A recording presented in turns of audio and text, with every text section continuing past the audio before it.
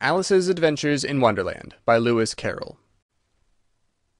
All in the golden afternoon full leisurely we glide, for both our oars with little skill by little arms are plied, while little hands make vain pretence our wanderings to guide. Ah, cruel three, in such an hour, beneath such dreamy weather, to beg a tale of breath too weak to stir the tiniest feather, yet what can one poor voice avail against three tongues together? Imperious Prima flashes forth her edict to begin it. In gentler tone Secunda hopes there will be nonsense in it, while Tertia interrupts the tale not more than once a minute. Anon to sudden silence won, in fancy they pursue the dream-child moving through a land of wonders wild and new, in friendly chat with bird or beast, and half believe it true. And ever, as the story drained the wells of fancy dry, and faintly strove that weary one to put the subject by, the rest next time, it is next time, the happy voices cry. Thus grew the tale of Wonderland, thus slowly, one by one, its quaint events were hammered out, and now the tale is done, and home we steer a merry crew beneath the setting sun. Alice, a childish story take, and with a gentle hand lay it where childhood's dreams are twined in memory's mystic band, like pilgrims' withered wreath of flowers plucked in a far-off land. Down the Rabbit Hole. Alice was beginning to get very tired of sitting by her sister on the bank, and of having nothing to do. Once or twice she had peeped into the book her sister was reading, but it had no pictures or conversations in it. And what is the use of a book, thought Alice, without pictures or conversations? So she was considering in her own mind, as well as she could, for the hot day made her feel very sleepy and stupid, whether the pleasure of making a daisy chain would be worth the trouble of getting up and picking the daisies, when suddenly a white rabbit with pink eyes ran close by her. There was nothing so very remarkable in that, nor did Alice think it so very much out of the way to hear the rabbit say to itself, oh dear, I shall be too late." When she thought it over afterwards, it occurred to her that she ought to have wondered at this, but at the time it all seemed quite natural.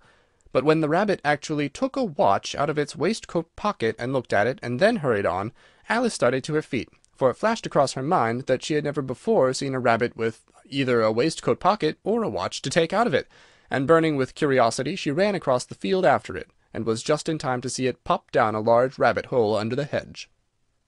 In another moment down went Alice after it, never once considering how in the world she was to get out again. The rabbit-hole went straight on like a tunnel for some way, and then dipped suddenly down, so suddenly that Alice had not a moment to think about stopping herself before she found herself falling down what seemed to be a very deep well. Either the well was very deep, or she fell very slowly, for she had plenty of time as she went down to look about her, and to wonder what was going to happen next. First she tried to look down and make out what she was coming to, but it was too dark to see anything. Then she looked at the sides of the well and noticed that they were filled with cupboards and bookshelves. Here and there she saw maps and pictures hung upon pegs. She took down a jar from one of the shelves as she passed it. It was labelled Orange Marmalade, but to her disappointment it was empty. She did not like to drop the jar for fear of killing somebody underneath, so managed to put it into one of the cupboards as she fell past it. "Well," thought Alice to herself, "after such a fall as this I shall think nothing of tumbling downstairs. How brave they'll all think of me at home! Why, I wouldn't say anything about it, even if I fell off the top of the house," which was very likely true. Down, down, down.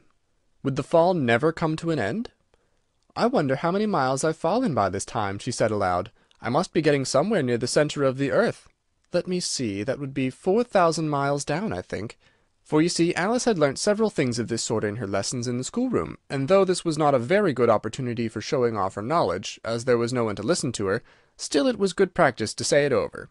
"Yes, that's about the right distance, but then I wonder what latitude or longitude I've got to." Alice had no idea what latitude was, or longitude either, but thought they were nice grand words to say. Presently she began again. "I wonder if I shall fall right through the earth. How funny it'll seem to come out among the people that walk with their heads downwards. The antipathies, I think." She was rather glad there was no one listening this time, as it didn't sound at all the right word.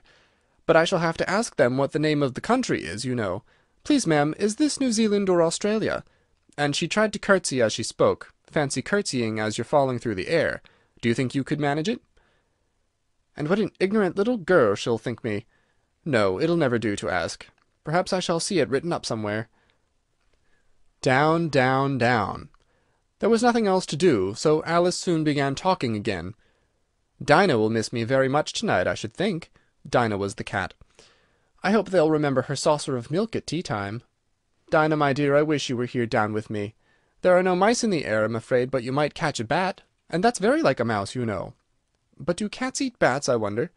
And here Alice began to get rather sleepy, and went on saying to herself, in a dreamy sort of way, Do cats eat bats? Do cats eat bats? And sometimes, do bats eat cats? For you see, as she couldn't answer either question, it didn't much matter which way she put it. She felt that she was dozing off, and had just begun to dream that she was walking hand in hand with Dinah, and saying to her very earnestly, Now, Dinah, tell me the truth. Did you ever eat a bat? When suddenly, thump! Thump! Down she came upon a heap of sticks and dry leaves, and the fall was over. Alice was not a bit hurt, and she jumped up onto her feet in a moment. She looked up, but it was all dark overhead. Before her was another long passage, and the White Rabbit was still in sight, hurrying down it. There was not a moment to be lost. Away went Alice like the wind, and was just in time to hear it say, as it turned a corner, Oh, my ears and whiskers, how late it's getting! She was close behind it when she turned the corner, but the rabbit was no longer to be seen. She found herself in a long, low hall, which was lit up by a row of lamps hanging from the roof. There were doors all around the hall, but they were all locked, and when Alice had been all the way down one side and up the other, trying every door, she walked sadly down the middle, wondering how she was ever to get out again. Suddenly she came upon a little three-legged table, all made of solid glass. There was nothing on it but a tiny golden key, and Alice's first idea was that this might belong to one of the doors of the hall. But alas, either the locks were too large, or the key was too small, but at any rate it would not open any of them. However, on the second time around, she came upon a low curtain she had not noticed before, and behind it was a little door about 15 inches high. She tried the little golden key in the lock, and to her great delight it fitted. Alice opened the door and found that it led into a small passage, not much larger than a rat-hole. She knelt down and looked along the passage into the loveliest garden you ever saw. How she longed to get out of that dark hall, and wander about among those beds of bright flowers and those cool fountains. But she could not even get her head through the doorway. Molly, even if my head would go through, thought poor Alice, it would be of very little use without my shoulders. Oh, how I wish I could shut up like a telescope! I think I could, if I only knew how to begin. For you see, so many out-of-the-way things had happened lately that Alice had begun to think that very few things indeed were really impossible. There seemed to be no use in waiting by the little door, so she went back to the table, half hoping she might find another key on it, or at any rate a book of rules for shutting people up like telescopes. This time she found a little bottle on it, which certainly was not here before, said Alice, and tied round the neck of the bottle was a paper label with the words "Drink me" beautifully printed on it in large letters. It was all very well to say "Drink me," but the wise little Alice was not going to do that in a hurry. "No, I'll look first," she said, "and see whether it's marked poison or not." For she had read several nice little stories about children who had got burnt and eaten up by wild beasts and other unpleasant things, all because they would not remember the simple rules their friends had taught them, such as that a red-hot poker will burn you if you hold it too long, and that if you cut your finger very deeply with a knife it usually bleeds. And she had never forgotten that if you drink much from a bottle marked poison, it is almost certain to disagree with you sooner or later. However, this bottle was not marked poison, so Alice ventured to taste it, and finding it very nice, it had in fact a sort of mixed flavour of cherry tart, custard, pineapple, roast turkey, coffee, and hot buttered toast, she very soon finished it off. "What a curious feeling," said Alice. "I must be shutting up like a telescope." And so it was indeed. She was now only 10 inches high, and her face brightened up at the thought that she was now the right size for going through that little door into that lovely garden. First, however, she waited for a few minutes to see if she was going to shrink any further. She felt a little nervous about this. "For it might end, you know," said Alice to herself, "in my going out altogether like a candle. I wonder what I should be like then." And she tried to fancy what the flame of a candle looks like after the candle is blown out, for she could not remember ever having seen such a thing. After a while, finding that nothing more happened, she decided on going into the garden at once. But alas for poor Alice! When she got to the door she found she had forgotten the little golden key, and when she went back to the table for it, she found she could not possibly reach it. She could see it quite plainly through the glass, and she tried her best to climb up one of the legs of the table, but it was too slippery, and when she had tired herself out with trying, the poor little thing sat down and cried. "Come, there's no use in crying like that," said Alice to herself rather sharply. "I advise you to leave off this minute. She generally gave herself very good advice, though she very seldom followed it, and sometimes she scolded herself so severely as to bring tears into her eyes, and once she remembered trying to box her own ears for having cheated herself in a game of croquet she was playing against herself, for this curious child was very fond of pretending to be two people. But it's no use now, thought poor Alice, to pretend to be two people. Why, there's hardly enough of me left to make one respectable person. Soon her eye fell on a little glass box that was lying under the table. She opened it, and found in it a very small cake, on which the words "Eat me" were beautifully marked in currants. "Well, I'll eat it," said Alice, "and if it makes me grow larger I can reach the key, and if it makes me grow smaller I can creep under the door, so either way I'll get into the garden, and I don't care which happens." She ate a little bit, and said anxiously to herself, which way, holding her hand on the top of her head to feel which way it was growing, and she was quite surprised to find that she remained the same size. To be sure, this is what generally happens when one eats cake, but Alice had got so much into the way of expecting nothing but out-of-the-way things to happen, that it seemed quite dull and stupid for life to go on in the common way. So she set to work, and very soon finished off the cake. The Pool of Tears. "Curious, sir, and curious, sir," cried Alice. She was so much surprised that for a moment she quite forgot how to speak good English. "Now I'm opening out like the largest telescope that ever was. Good-bye, feet." For when she looked down at her feet they seemed to be almost out of sight. They were getting so far off. "Oh, my poor little feet! I wonder who will put on your shoes and stockings for you now, dears? I'm sure I shan't be able. I shall be a great deal too far off to trouble myself about you. You must manage the best way you can. But I must be kind to them," thought Alice, "or perhaps they won't walk the way I want to go. Let me see. I'll give them a new pair of boots every Christmas." And she went on planning to herself how she would manage it. They must go by the carrier, she thought, and how funny it'll seem sending presents to one's own feet, and how odd the directions will look.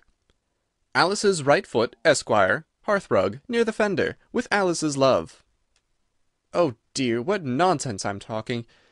Just then her head struck against the roof of the hall. In fact, she was now rather more than 9 feet high, and she at once took up the little golden key and hurried off to the garden door. Poor Alice! It was as much as she could do, lying down on one side, to look through into the garden with one eye, but to get through was more hopeless than ever, and she sat down and began to cry again. "You ought to be ashamed of yourself," said Alice. "A great girl like you," she might as well say this, "to go on crying in this way. Stop this moment, I tell you." But she went on all the same, shedding gallons of tears, until there was a large pool all round her, about 4 inches deep and reaching half down the hall. After a time she heard a little pattering of feet in the distance, and she hastily dried her eyes to see what was coming. It was the White Rabbit returning, splendidly dressed, with a pair of white kid gloves in one hand, and a large fan in the other. He came trotting along in a great hurry, muttering to himself as he came, "Oh, the Duchess, the Duchess! Won't she be savage if I've kept her waiting?" Alice felt so desperate that she was ready to ask help of anyone, so when the rabbit came near her she began in a low timid voice, "If you please, sir—" The rabbit started violently, dropping the white kid gloves and the fan, and scurried away into the darkness as hard as he could go. Alice took up the fan and gloves, and as the hall was very hot she kept fanning herself all the time she went on talking. "Dear, dear, how queer everything is to-day, and yesterday things went on just as usual. I wonder if I've been changed during the night. Let me think. Was I the same when I got up this morning? I almost think I can remember feeling a little different, but if I'm not the same, the next question is, who in the world am I? Ah, that's a great puzzle." And she began thinking over all the children she knew that were of the same age as herself, to see if she could have been changed for any of them. "I'm sure I'm not Ada," she said, "for her hair goes in such long ringlets, and mine doesn't go in ringlets at all.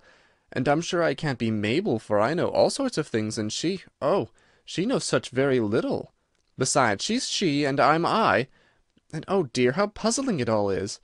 I'll try if I know all the things I used to know. Let me see. 4 times 5 is 12, and 4 times 6 is 13, and 4 times 7 is... Oh dear, I shall never get to 20 at that rate. However, the multiplication table doesn't signify. Let's try geography. London is the capital of Paris, and Paris is the capital of Rome, and Rome... No, that's all wrong, I'm certain. I must have been changed from Mabel. I'll try and say how doth the little." And she crossed her hands on her lap as if she were saying lessons, and began to repeat it, but her voice sounded hoarse and strange, and the words did not come the same as they used to do. "How doth the little crocodile improve his shining tail? and pour the waters of the Nile on every golden scale. How cheerfully he seems to grin, how neatly spreads his claws, and welcomes little fishes in with gently smiling jaws. "I'm sure those are not the right words," said poor Alice, and her eyes filled with tears again as she went on. "I must be Mabel after all, and I shall have to go and live in that poky little house, and have next to no toys to play with, and oh, ever so many lessons to learn. No, I've made up my mind about it. If I'm Mabel, I'll stay down here. It'll be no use their putting their heads down and saying, 'Come up again, dear.' I shall only look up and say, 'Who am I then? Tell me that first, and then if I like being that person, I'll come up. If not, I'll stay down here till I'm someone else.' But, oh dear," cried Alice with a sudden burst of tears, "I do wish they would put their heads down. I am so very tired of being all alone here." As she said this, she looked down at her hands, and was surprised to see that she had put on one of the rabbit's little white kid gloves while she was talking. "How can I have done that?" she thought. "I must be growing small again." She got up and went to the table to measure herself by it, and found that, as nearly as she could guess, she was now about 2 feet high, and was going on shrinking rapidly. She soon found out that the cause of this was the fan she was holding, and she dropped it hastily just in time to avoid shrinking away altogether. "That was a narrow escape," said Alice, a good deal frightened at the sudden change, but very glad to find herself still in existence.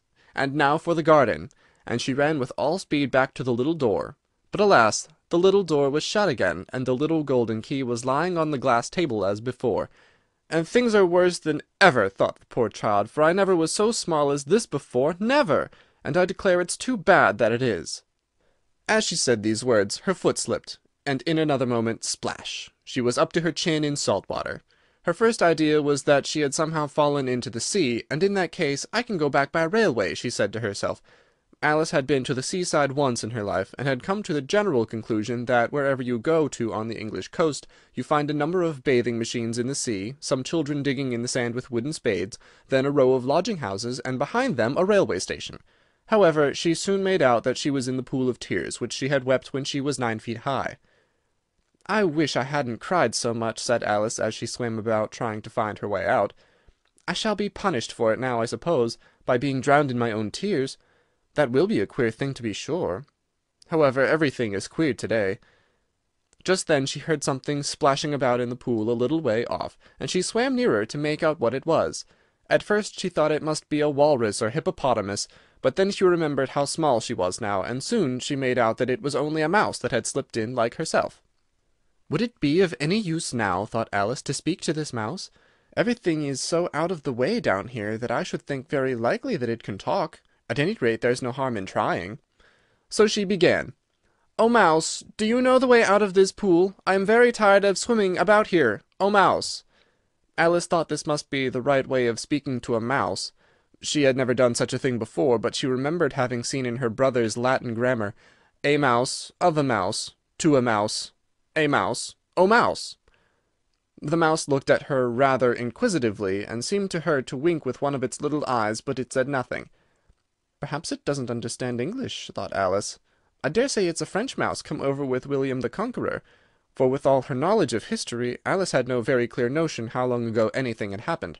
So she began again, "Wheels machat," which was the first sentence in her French lesson book. The mouse gave a sudden leap out of the water, and seemed to quiver all over with fright. "Oh, I beg your pardon," cried Alice hastily, afraid that she had hurt the poor animal's feelings. "I quite forgot you didn't like cats." "Not like cats!" cried the mouse in a shrill, passionate voice. "Would you like cats if you were me?" "Well, perhaps not," said Alice in a soothing tone. "Don't be angry about it, and yet I wish I could show you our cat Dinah. I think you'd take a fancy to cats if you could only see her. She's such a dear, quiet thing," Alice went on half to herself as she swam lazily about in the pool.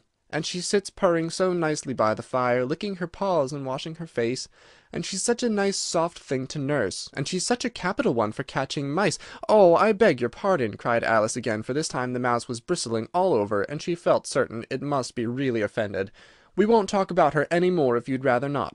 "We, indeed!" cried the mouse, who was trembling down to the end of his tail. "As if I would talk on such a subject! Our family has always hated cats. Nasty, low, vulgar things. Don't let me hear the name again." "I won't, indeed," said Alice, in a great hurry to change the subject of conversation. Are you fond of dogs?" The mouse did not answer, so Alice went on eagerly. There's such a nice little dog near our house I should like to show you. A little bright-eyed terrier, you know, with, oh, such long curly brown hair, and it'll fetch things when you throw them, and it'll sit up and beg for its dinner, and all sorts of things. I can't remember half of them. And it belongs to a farmer, you know, and he says it's so useful, it's worth £100. He says it kills all the rats, and—" "Oh, dear!" cried Alice in a sorrowful tone. "I'm afraid I've offended it again."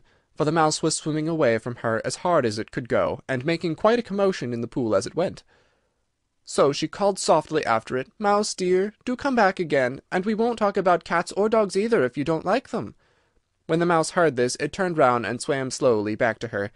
Its face was quite pale, with passion, Alice thought, and it said in a low trembling voice, "Let us get to the shore, and then I'll tell you my history, and you'll understand why it is I hate cats and dogs." It was high time to go, for the pool was getting quite crowded with the birds and animals that had fallen into it. There were a duck and a dodo, a lory and an eaglet, and several other curious creatures.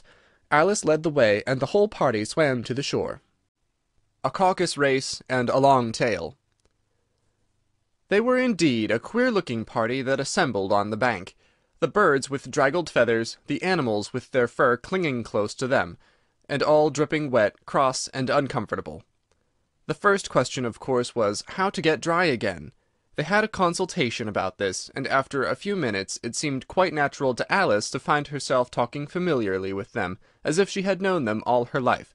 Indeed, she had quite a long argument with the lory, who at last turned sulky, and would only say, "I'm older than you, and must know better." And this Alice would not allow without knowing how old it was, and as the lory positively refused to tell its age, there was no more to be said. At last the mouse, who seemed to be a person of authority among them, called out, "Sit down, all of you, and listen to me. I'll soon make you dry enough." They all sat down at once, in a large ring, with the mouse in the middle. Alice kept her eyes anxiously fixed on it, for she felt sure she would catch a bad cold if she did not get dry very soon.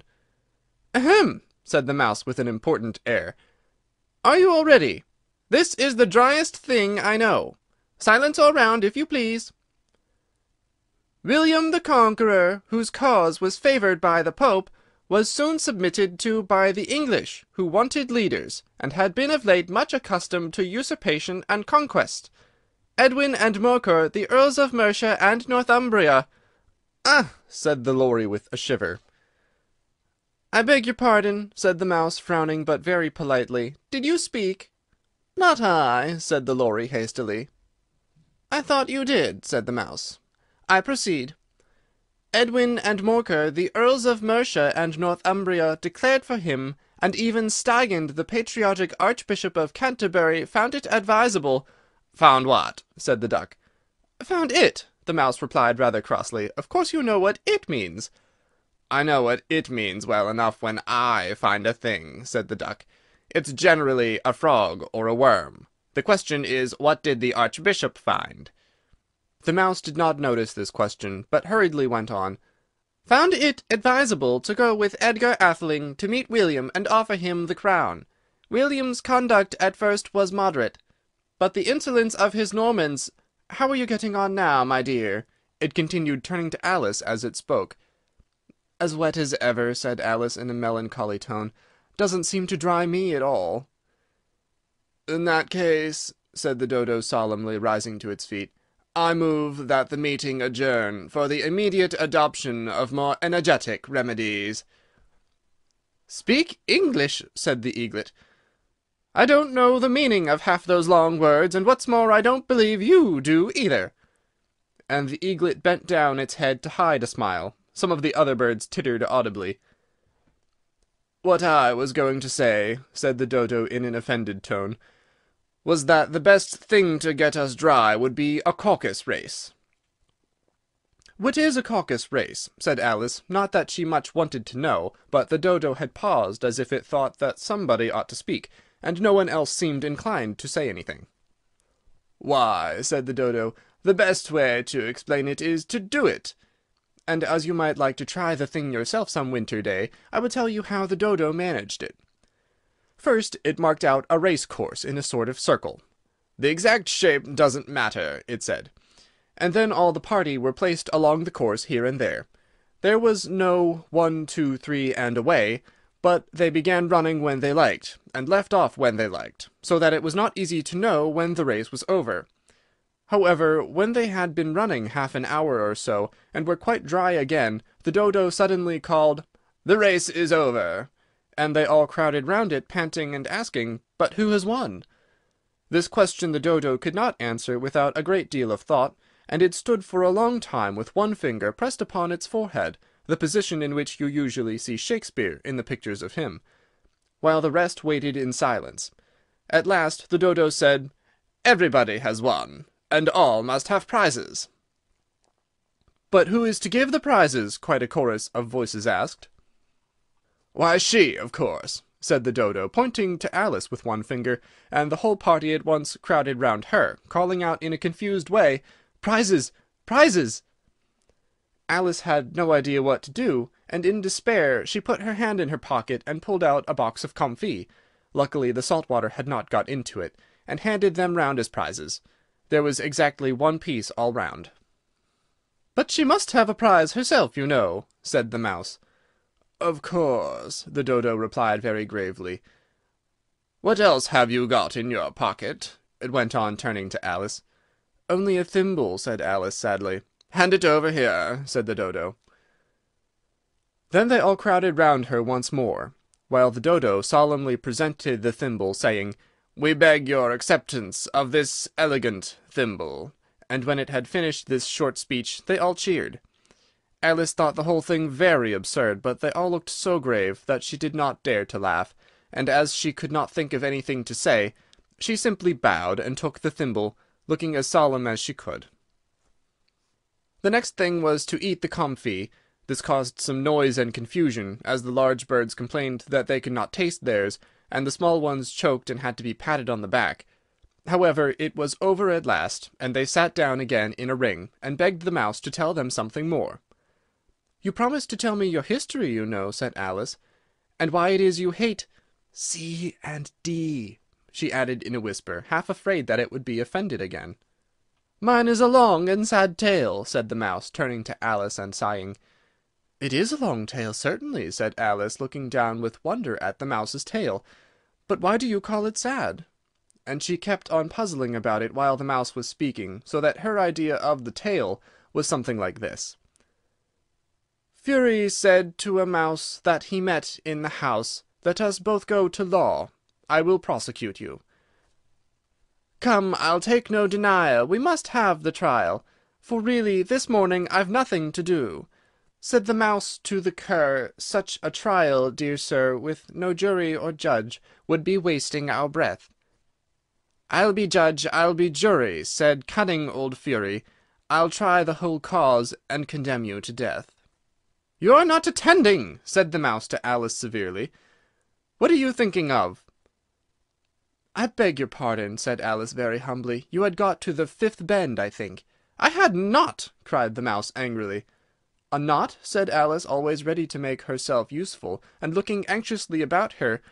"Oh, do let me help to undo it." "I shall do nothing of the sort," said the mouse, getting up and walking away. "You insult me by talking such nonsense." "I didn't mean it," pleaded poor Alice, "but you're so easily offended, you know." The mouse only growled in reply. "Please come back and finish your story," Alice called after it, and the others all joined in chorus, "Yes, please do!" But the mouse only shook its head impatiently and walked a little quicker. "What a pity it wouldn't stay," sighed the lory, as soon as it was quite out of sight, and an old crab took the opportunity of saying to her daughter, "Ah, my dear, let this be a lesson to you never to lose your temper." "Hold your tongue, ma," said the young crab a little snappishly. "You're enough to try the patience of an oyster." "I wish I had our Dinah here, I know I do," said Alice aloud, addressing nobody in particular. "She'd soon fetch it back." "And who is Dinah, if I might venture to ask the question?" said the lory. Alice replied eagerly, for she was always ready to talk about her pet. "Dinah's our cat, and she's such a capital one for catching mice, you can't think. And oh, I wish you could see her after the birds. Why, she'll eat a little bird as soon as look at it." This speech caused a remarkable sensation among the party. Some of the birds hurried off at once, One old magpie began wrapping itself up very carefully, remarking, "I really must be getting home. The night air doesn't suit my throat." And a canary called out in a trembling voice to its children, "Come away, my dears. It's a high time you were all in bed." On various pretexts they all moved off, and Alice was soon left alone. "I wish I hadn't mentioned Dinah," she said to herself in a melancholy tone. "Nobody seems to like her down here, and I'm sure she's the best cat in the world. Oh, my dear Dinah, I wonder if I shall ever see you any more." And here poor Alice began to cry again, for she felt very lonely and low-spirited. In a little while, however, she again heard a little pattering of footsteps in the distance, and she looked up eagerly, half hoping that the mouse had changed his mind, and was coming back to finish his story. The Rabbit Sends in a Little Bill. It was the White Rabbit trotting slowly back again, and looking nervously about as it went, as if it had lost something, and she heard it muttering to itself, the Duchess, oh, my dear paws! Oh, my fur and whiskers! She'll get me executed as sure as ferrets are ferrets. Where can I have dropped them, I wonder?" Alice guessed in a moment that it was looking for the fan and the pair of white kid gloves, and she very good-naturedly began hunting about for them. But they were nowhere to be seen. Everything seemed to have changed since her swim in the pool, and the great hall, with the glass table and the little door, had vanished completely. Very soon the rabbit noticed Alice, as she went hunting about, and called out to her in an angry tone, "Why, Mary Ann, what are you doing out here? Run home this moment, and fetch me a pair of gloves and a fan. Quick now!" And Alice was so much frightened that she ran off at once in the direction it pointed to, without trying to explain the mistake it had made. "He took me for his housemaid," she said to herself as she ran. "How surprised he'll be when he finds out who I am! But I'd better take him his fan and gloves. That is, if I can find them." As she said this, she came upon a neat little house, on the door of which was a bright brass plate with the name W. Rabbit engraved upon it. She went in without knocking, and hurried upstairs, in great fear lest she should meet the real Mary Ann, and be turned out of the house before she had found the fan and gloves. "How queer it seems," Alice said to herself, "to be going messages for a rabbit. I suppose Dinah'll be sending me on messages next." And she began fancying the sort of thing that would happen. "Miss Alice, come here directly, and get ready for your walk." "Coming in a minute, nurse, but I've got to watch this mouse-hole till Dinah comes back, and see that the mouse doesn't get out. Only I don't think," Alice went on, "that they'd let Dinah stop in the house if it began ordering people about like that." By this time she had found her way into a tidy little room with a table in the window, and on it, as she had hoped, a fan and 2 or 3 pairs of tiny white kid gloves. She took up the fan and a pair of the gloves, and was just going to leave the room when her eye fell upon a little bottle that stood near the looking-glass. There was no label this time with the words "Drink me," but nevertheless she uncorked it and put it to her lips. "I know something interesting is sure to happen," she said to herself, "whenever I eat or drink anything, so I'll just see what this bottle does. I do hope it will make me grow large again, for really I'm quite tired of being such a tiny little thing." It did so indeed, and much sooner than she had expected. Before she had drunk half the bottle, she found her head pressing against the ceiling, and had to stoop to save her neck from being broken. She hastily put down the bottle, saying to herself, "That's quite enough. I hope I shan't grow any more. As it is, I can't get out at the door. I do wish I hadn't drunk quite so much." Alas, it was too late to wish that. She went on growing, and very soon had to kneel down on the floor. In another minute there was not even room for this, and she tried the effect of lying down with one elbow against the door, and the other arm curled round her head. Still she went on growing, and as a last resource she put one arm out of the window and one foot up the chimney, and said to herself, "Now I can do no more, whatever happens. What will become of me?" Luckily for Alice, the little magic bottle had now had its full effect, and she grew no larger. Still it was very uncomfortable, and as there seemed to be no sort of chance of her ever getting out of the room again, no wonder she felt unhappy. It was much pleasanter at home, thought poor Alice, when one wasn't always growing larger and smaller, and being ordered about by mice and rabbits. I almost wish I hadn't gone down that rabbit-hole. And yet it's rather curious, you know, this sort of life. I do wonder what can have happened to me. When I used to read fairy tales, I fancied that kind of thing never happened, and now here I am in the middle of one. There ought to be a book written about me, that there ought, and when I grow up I'll write one. But I'm grown up now," she added in a sorrowful tone. "At least there's no room to grow up any more here." "But then," thought Alice, "shall I never get any older than I am now? That'll be a comfort one way, never to be an old woman, but then always to have lessons to learn. Oh, I shouldn't like that." "Oh, you foolish Alice," she said to herself. "How can you learn lessons in here? Why, there's hardly room for you, and no room at all for any lessons books."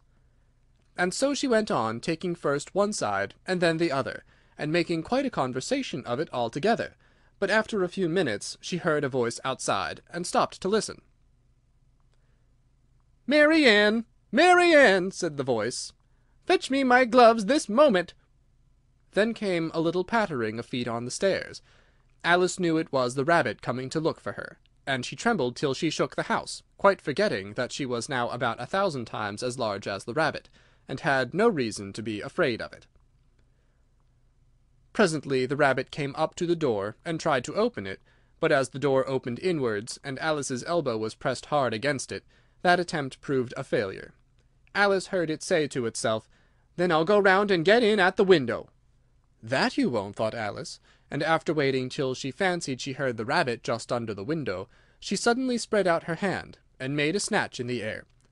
She did not get hold of anything, but she heard a little shriek, and a fall, and a crash of broken glass, from which she concluded that it was just possible that it had fallen into a cucumber frame, or something of the sort. Next came an angry voice, the rabbit's. "Pat! Pat! Where are you?" And then a voice she had never heard before. "Sure, and I'm here, digging for apples, your honour." "Digging for apples, indeed!" said the rabbit angrily. "Here, come and help me out of this." Sounds of more broken glass. "Now tell me, Pat, what's that in the window?"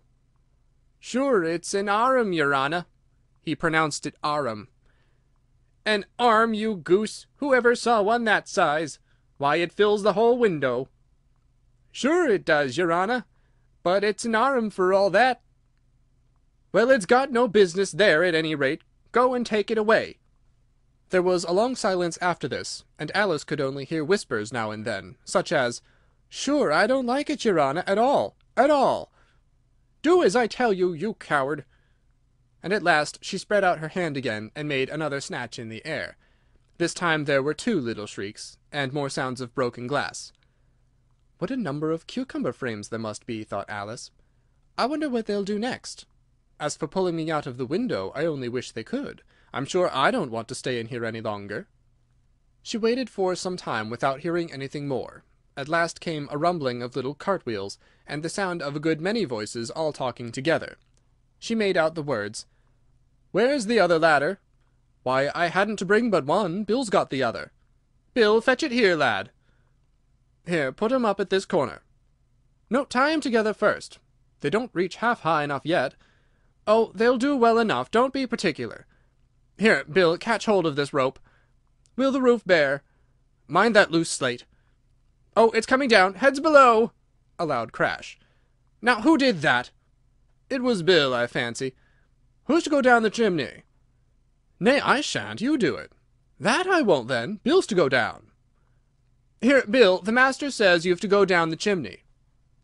"Oh, so Bill's got to come down the chimney, has he?" said Alice to herself. "Why, they seem to put everything upon Bill. I wouldn't be in Bill's place for a good deal. This fireplace is narrow, to be sure, but I think I can cake a little." She drew her foot as far down the chimney as she could, and waited till she heard a little animal, she couldn't guess of what sort it was, scratching and scrambling about in the chimney close above her. Then, saying to herself, "This is Bill," she gave one sharp kick, and waited to see what would happen next. The first thing she heard was a general chorus of, "There goes Bill!" Then the rabbit's voice alone, "Catch him, you by the hedge!" Then silence, and then another confusion of voices. "Hold up his head! Brandy now! Don't choke him! How was it, old fellow? What happened to you? Tell us about it." At last came a little feeble squeaking voice. "That's Bill," thought Alice. "Well, I hardly know. "No more, thank'ee. I'm better now. But I'm a deal too flustered to tell you. All I know is something comes at me like a jack-in-the-box, and up I goes like a skyrocket." "So you did, old fellow," said the others. "We must burn the house down," said the rabbit's voice, and Alice called out as loud as she could, "If you do, I'll set Dinah at you." There was a dead silence instantly, and Alice thought to herself, "I wonder what they will do next. If they had any sense, they'd take the roof off." After a minute or two they began moving about again, and Alice heard the rabbit say, "A barrowful will do, to begin with." "A barrowful of what?" thought Alice. But she had not long to doubt, for the next moment a shower of little pebbles came rattling in at the window, and some of them hit her in the face. "I'll put a stop to this," she said to herself, and shouted out, "You'd better not do that again," which produced another dead silence. Alice noticed with some surprise that the pebbles were all turning into little cakes as they lay on the floor, and a bright idea came into her head. "If I eat one of these cakes," she thought, "it's sure to make some change in my size, and as it can't possibly make me larger, it must make me smaller, I suppose." So she swallowed one of the cakes, and was delighted to find that she began shrinking directly. As soon as she was small enough to get through the door, she ran out of the house, and found quite a crowd of little animals and birds waiting outside. The poor little lizard Bill was in the middle, being held up by 2 guinea pigs, who were giving it something out of a bottle. They all made a rush at Alice the moment she appeared, but she ran off as hard as she could, and soon found herself safe in a thick wood. "The first thing I've got to do," said Alice to herself as she wandered about in the wood, "is to grow to my right size again, and the second thing is to find my way into that lovely garden. I think that will be the best plan." It sounded an excellent plan, no doubt, and very neatly and simply arranged. The only difficulty was that she had not the smallest idea how to set about it, and while she was peering about anxiously among the trees, a little sharp bark just over her head made her look up in a great hurry. An enormous puppy was looking down at her with large round eyes, and feebly stretching out one paw, trying to touch her. "Poor little thing!" said Alice in a coaxing tone, and she tried hard to whistle to it, but she was terribly frightened all the time at the thought that it might be hungry, in which case it would be very likely to eat her up in spite of all her coaxing. Hardly knowing what she did, she picked up a little bit of stick and held it out to the puppy, whereupon the puppy jumped into the air off all its feet at once, with a yelp of delight, and rushed at the stick and made believe to worry it. Then Alice dodged behind a great thistle to keep herself from being run over, and the moment she appeared on the other side, the puppy made another rush at the stick, and tumbled head over heels in its hurry to get hold of it. Then Alice, thinking it was very like having a game of play with a cart-horse, and expecting every moment to be trampled under its feet, ran round the thistle again. Then the puppy began a series of short charges at the stick, running a little way forwards each time, and a long way back, and barking hoarsely all the while, till at last it sat down a good way off, panting, with its tongue hanging out of its mouth, and its great eyes half shut. This seemed to Alice a good opportunity for making her escape, so she set off at once, and ran till she was quite tired and out of breath, and till the puppy's bark sounded quite faint in the distance. "And yet what a dear little puppy it was," said Alice, as she leaned against a buttercup to rest herself, and fanned herself with one of the leaves. "I should have liked teaching it tricks very much, if I'd only been the right size to do it. Oh dear, I'd nearly forgotten that I have to grow up again. Let me see, how is it to be managed? I suppose I ought to eat or drink something or other, but the great question is what?" The great question certainly was what. Alice looked all round her at the flowers and the blades of grass, but she could not see anything that looked like the right thing to eat or drink under the circumstances. There was a large mushroom growing near her about the same height as herself, and when she had looked under it, and on both sides of it, and behind it, it occurred to her that she might as well look and see what was on the top of it. She stretched herself up on tiptoe, and peeped over the edge of the mushroom, and her eyes immediately met those of a large blue caterpillar, that was sitting on the top with its arms folded, quietly smoking a long hookah, and taking not the smallest notice of her, or of anything else. Advice from a Caterpillar. The caterpillar and Alice looked at each other for some time in silence. At last the caterpillar took the hookah out of its mouth, and addressed her in a languid, sleepy voice. "Who are you?" said the caterpillar. This was not an encouraging opening for a conversation. Alice replied, rather shyly, "I hardly know, sir, just at present. At least I know who I was when I got up this morning, but I think I must have been changed several times since then." "What do you mean by that?" said the caterpillar sternly. "Explain yourself." "I can't explain myself, I'm afraid, sir," said Alice, "because I'm not myself, you see." "I don't see," said the caterpillar. "I'm afraid I can't put it more clearly," Alice replied very politely, "for I can't understand it myself to begin with, and being so many different sizes in a day is very confusing." "It isn't," said the caterpillar. "Well, perhaps you haven't found it so yet," said Alice, "but when you have to turn into a chrysalis, you will some day, you know, and then after that into a butterfly, I should think you'll feel it a little queer, won't you?" "Not a bit," said the caterpillar. "Well, perhaps your feelings may be different," said Alice. "All I know is, it would feel very queer to me." "You," said the caterpillar contemptuously. "Who are you?" Which brought them back again to the beginning of the conversation. Alice felt a little irritated at the caterpillar's making such very short remarks, and she drew herself up and said very gravely, "I think you ought to tell me who you are first." "Why?" said the caterpillar. Here was another puzzling question, and as Alice could not think of any good reason, and as the caterpillar seemed to be in a very unpleasant state of mind, she turned away. "Come back," the caterpillar called after her. "I've something important to say." This sounded promising, certainly. Alice turned and came back again. "Keep your temper," said the caterpillar. "Is that all?" said Alice, swallowing down her anger as well as she could. "No," said the caterpillar. Alice thought she might as well wait, as she had nothing else to do, and perhaps, after all, it might tell her something worth hearing. For some minutes it puffed away without speaking, but at last it unfolded its arms, took the hookah out of its mouth again, and said, "So you think you're changed, do you?" "I'm afraid I am, sir," said Alice. "I can't remember things as I used, and I don't keep the same size for 10 minutes together." "Can't remember what things?" said the caterpillar. "Well, I've tried to say, 'How doth the little busy bee?' but it all came different," Alice replied in a very melancholy voice. "Repeat, 'You are old Father William,'" said the caterpillar. Alice folded her hands and began. "You are old, Father William," the young man said, "and your hair has become very white. And yet you incessantly stand on your head. Do you think, at your age, it is right?" "In my youth," Father William replied to his son, "I feared it might injure the brain. But now that I'm perfectly sure I have none, why do I do it again and again?" "You are old," said the youth, "as I mentioned before, and have grown most uncommonly fat. Yet you turned a back somersault in at the door. Pray, what is the reason of that?" "In my youth," said the sage, as he shook his grey locks, "I kept all my limbs very supple. By the use of this ointment, 1 shilling the box. Allow me to sell you a couple." "You are old," said the youth, "and your jaws are too weak for anything tougher than suet.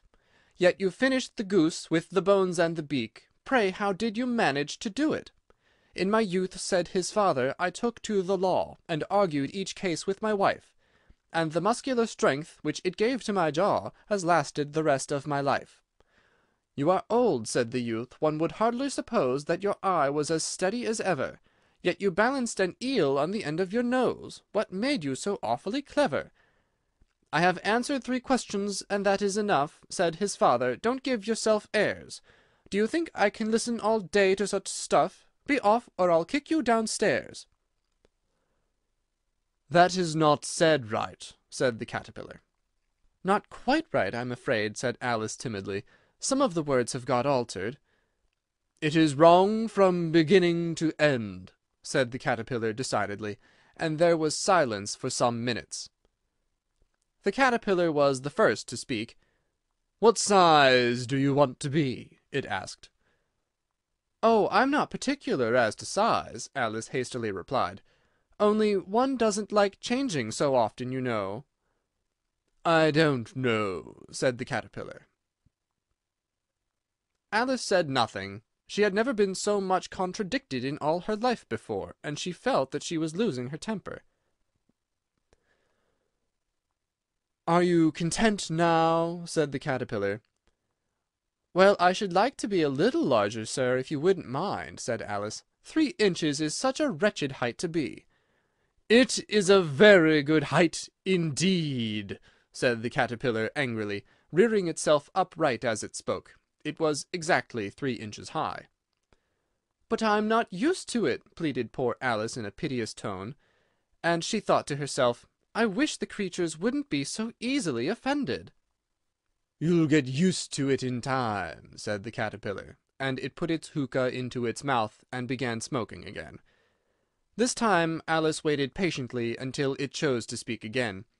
In a minute or two the caterpillar took the hookah out of its mouth, and yawned once or twice, and shook itself. Then it got down off the mushroom, and crawled away into the grass, merely remarking as it went, "One side will make you grow taller, and the other side will make you grow shorter." "One side of what?" "The other side of what?" thought Alice to herself. "Of the mushroom," said the caterpillar, just as if she had asked it aloud, and in another moment it was out of sight. Alice remained looking thoughtfully at the mushroom for a minute, trying to make out which were the 2 sides of it, and as it was perfectly round, she found this a very difficult question. However, at last she stretched her arms round it as far as they would go, and broke off a bit of the edge with each hand. "And now which is which?" she said to herself, and nibbled a little of the right-hand bit to try the effect. The next moment she felt a violent blow underneath her chin. It had struck her foot. She was a good deal frightened by this very sudden change, but she felt that there was no time to be lost, and as she was shrinking rapidly, so she set to work at once to eat some of the other bit. Her chin was pressed so closely against her foot that there was hardly room to open her mouth, but she did it at last, and managed to swallow a morsel of the left-hand bit. "Come, my head's free at last," said Alice in a tone of delight, which changed into alarm in another moment, when she found that her shoulders were nowhere to be found. All she could see, when she looked down, was an immense length of neck, which seemed to rise like a stalk out of a sea of green leaves that lay far below her. "What can all that green stuff be?" said Alice, "and where have my shoulders got to? And oh, my poor hands, how is it I cannot see you?" She was moving them about as she spoke, but no result seemed to follow, except a little shaking among the distant green leaves. As there seemed to be no chance of getting her hands up to her head, she tried to get her head down to them, and was delighted to find that her neck would bend about easily in any direction, like a serpent. She had just succeeded in curving it down into a graceful zigzag, and was going to dive in among the leaves, which she found to be nothing but the tops of the trees under which she had been wandering, when a sharp hiss made her draw back in a hurry. A large pigeon had flown into her face, and was beating her violently with its wings. "Serpent!" screamed the pigeon. "I'm not a serpent," said Alice indignantly. "Let me alone." "Serpent, I say again!" repeated the pigeon, but in a more subdued tone, and added with a kind of a sob, "I've tried every way, and nothing seems to suit them." "I haven't the least idea what you're talking about," said Alice. "I've tried the roots of trees, and I've tried banks, and I've tried hedges," the pigeon went on, without attending to her. "But those serpents, there's no pleasing them." Alice was more and more puzzled, but she thought there was no use in saying anything more till the pigeon had finished. "As if it wasn't trouble enough hatching the eggs," said the pigeon, "but I must be on the lookout for serpents night and day. Why, I haven't had a wink of sleep these 3 weeks." "I'm very sorry you've been annoyed," said Alice, who was beginning to see its meaning. "And just as I'd taken the highest tree in the wood," continued the pigeon, raising its voice to a shriek, "and just as I was thinking I should be free of them at last, they must needs come wriggling down from the sky. Ugh, serpent!" "But I'm not a serpent, I tell you," said Alice. I'm a—" "Well, what are you?" said the pigeon. "I can see you're trying to invent something." I'm a little girl," said Alice rather doubtfully, and she remembered the number of changes she had gone through that day. "A likely story indeed," said the pigeon in a tone of the deepest contempt. I've seen a good many little girls in my time, but never one with such a neck as that. No, no, you are a serpent, and there's no use denying it. I suppose you'll be telling me next that you never tasted an egg." "I have tasted eggs, certainly," said Alice, who was a very truthful child, "but little girls eat eggs quite as much as serpents do, you know." "I don't believe it," said the pigeon, "but if they do, why, then they're a kind of serpent, that's all I can say." This was such a new idea to Alice that she was quite silent for a minute or two, which gave the pigeon the opportunity of adding, "You're looking for eggs, I know that well enough, and what does it matter to me whether you're a little girl or a serpent?" "It matters a good deal to me," said Alice hastily, "but I'm not looking for eggs as it happens, and if I was, I shouldn't want yours. I don't like them raw." "Well, be off then," said the pigeon in a sulky tone, as it settled down again into its nest. Alice crouched down among the trees as well as she could, for her neck kept getting entangled among the branches, and every now and then she had to stop and untwist it. After a while she remembered that she still held the pieces of mushroom in her hands, and she set to work very carefully, nibbling first at one and then at the other, and growing sometimes taller and sometimes shorter, until she had succeeded in bringing herself down to her usual height. It was so long since she had been anything near the right size, that it felt quite strange at first, but she got used to it in a few minutes, and began talking to herself as usual. "Come, there's half my plan done now. How puzzling all these changes are! I'm never sure what I'm going to be, from one minute to another. However, I've got back to my right size. The next thing is to get into that beautiful garden. How is that to be done, I wonder?" As she said this, she came suddenly upon an open place, with a little house in it about 4 feet high. "Whoever lives there?" thought Alice. "It'll never do to come upon them this size. Why, I should frighten them out of their wits." So she began nibbling at the right-hand bit again, and did not venture to go near the house till she had brought herself down to 9 inches high. Pig and Pepper. For a minute or two she stood looking at the house, and wondering what to do next, when suddenly a footman in livery came running out of the wood. She considered him to be a footman because he was in livery, otherwise, judging by his face only, she would have called him a fish, and rapped loudly at the door with his knuckles. It was opened by another footman in livery, with a round face and large eyes like a frog, and both footmen, Alice noticed, had powdered hair that curled all over their heads. She felt very curious to know what it was all about, and crept a little way out of the wood to listen. The fish footman began by producing from under his arm a great letter, nearly as large as himself, and this he handed over to the other, saying in a solemn tone, "For the Duchess, an invitation from the Queen to play croquet." The frog footman repeated in the same solemn tone, only changing the order of the words a little, "From the Queen, an invitation for the Duchess to play croquet." Then they both bowed low, and their curls got entangled together. Alice laughed so much at this that she had to run back into the wood, for fear of their hearing her, and when she next peeped out, the fish footman was gone, and the other was sitting on the ground near the door, staring stupidly up into the sky. Alice went timidly up to the door and knocked. "There's no use in knocking," said the footman, "and that for 2 reasons. First, because I'm on the same side of the door as you are. Secondly, because they're making such a noise inside, no one could possibly hear you." And certainly there was a most extraordinary noise going on within, a constant howling and sneezing, and every now and then a great crash, as if a dish or kettle had been broken to pieces.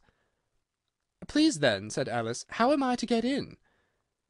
"There might be some sense in your knocking," the footman went on without attending to her, "if we had the door between us. For instance, if you were inside, you might knock, and I could let you out, you know."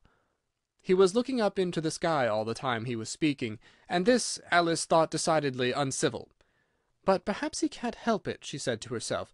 "His eyes are so very nearly at the top of his head. But at any rate he might answer questions. How am I to get in?" she repeated aloud. "I shall sit here," the footman remarked, "till tomorrow." At this moment the door of the house opened, and a large plate came skimming out, straight at the footman's head. It just grazed his nose, and broke to pieces against one of the trees behind him. "Or next day, maybe." the footman continued in the same tone, exactly as if nothing had happened. "How am I to get in?" asked Alice again in a louder tone. "Are you to get in at all?" said the footman. "That's the first question, you know." It was, no doubt, only Alice did not like to be told so. "It's really dreadful," she muttered to herself, "the way all the creatures argue. It's enough to drive one crazy." The footman seemed to consider this a good opportunity for repeating his remark, with variations. "I shall sit here," he said, "on and off, for days and days." "But what am I to do?" said Alice. "Anything you like," said the footman, and began whistling. "Oh, there's no use in talking to him," said Alice desperately. "He's perfectly idiotic." And she opened the door and went in. The door led right into a large kitchen, which was full of smoke from one end to the other. The Duchess was sitting on a three-legged stool in the middle, nursing a baby. The cook was leaning over the fire, stirring a large cauldron which seemed to be full of soup. "There's certainly too much pepper in that soup," Alice said to herself, as well as she could for sneezing. There was certainly too much of it in the air. Even the Duchess sneezed occasionally, and the baby was sneezing and howling alternately, without a moment's pause. The only things in the kitchen that did not sneeze were the cook and a large cat which was sitting on the hearth and grinning from ear to ear. "Please, would you tell me," said Alice a little timidly, for she was not quite sure whether it was good manners for her to speak first, "why your cat grins like that?" "It's a Cheshire cat," said the Duchess, "and that's why. Pig!" She said the last word with such sudden violence that Alice quite jumped, but she saw in another moment that it was addressed to the baby and not to her, so she took courage and went on again. "I didn't know that Cheshire cats always grinned. In fact, I didn't know that cats could grin." "They all can, and most of 'em do." "I don't know of any that do," Alice said very politely, feeling quite pleased to have got into a conversation. "You don't know much," said the Duchess, "and that's a fact." Alice did not at all like the tone of this remark, and thought it would be as well to introduce some other subject of conversation. While she was trying to fix on one, the cook took the cauldron of soup off the fire, and at once set to work throwing everything within her reach at the Duchess and the baby. The fire irons came first, then followed a shower of saucepans, plates, and dishes. The Duchess took no notice of them even when they hit her, and the baby was howling so much already that it was quite impossible to say whether the blows hurt it or not. "Oh, please, mind what you're doing!" cried Alice, jumping up and down in an agony of terror. "Oh, there goes his precious nose!" as an unusually large saucepan flew close by it, and very nearly carried it off. "If everybody minded their own business," the Duchess said in a hoarse growl, "the world would go round a deal faster than it does." "Which would not be an advantage," said Alice, who felt very glad to get an opportunity of showing off a little of her knowledge. "Just think what work it would make with the day and the night. You see, the earth takes 24 hours to turn round on its axis." "Talking of axes," said the Duchess, "chop off her head." Alice glanced rather anxiously at the cook to see if she meant to take the hint, but the cook was busily engaged in stirring the soup, and did not seem to be listening, so she ventured to go on again. 24 hours, I think, or is it 12? "Oh, don't bother me," said the Duchess. "I never could abide figures." And with that she began nursing her child again, singing a sort of lullaby to it as she did so, and giving it a violent shake at the end of every line. "Speak roughly to your little boy, and beat him when he sneezes. He only does it to annoy, because he knows it teases." Chorus, in which the cook and the baby joined. Wow, wow, wow. While the Duchess sang the second verse of the song, she kept tossing the baby violently up and down, and the poor little thing howled so that Alice could hardly hear the words. "I speak severely to my boy, I beat him when he sneezes, for he can thoroughly enjoy the pepper when he pleases." Wow, wow, wow.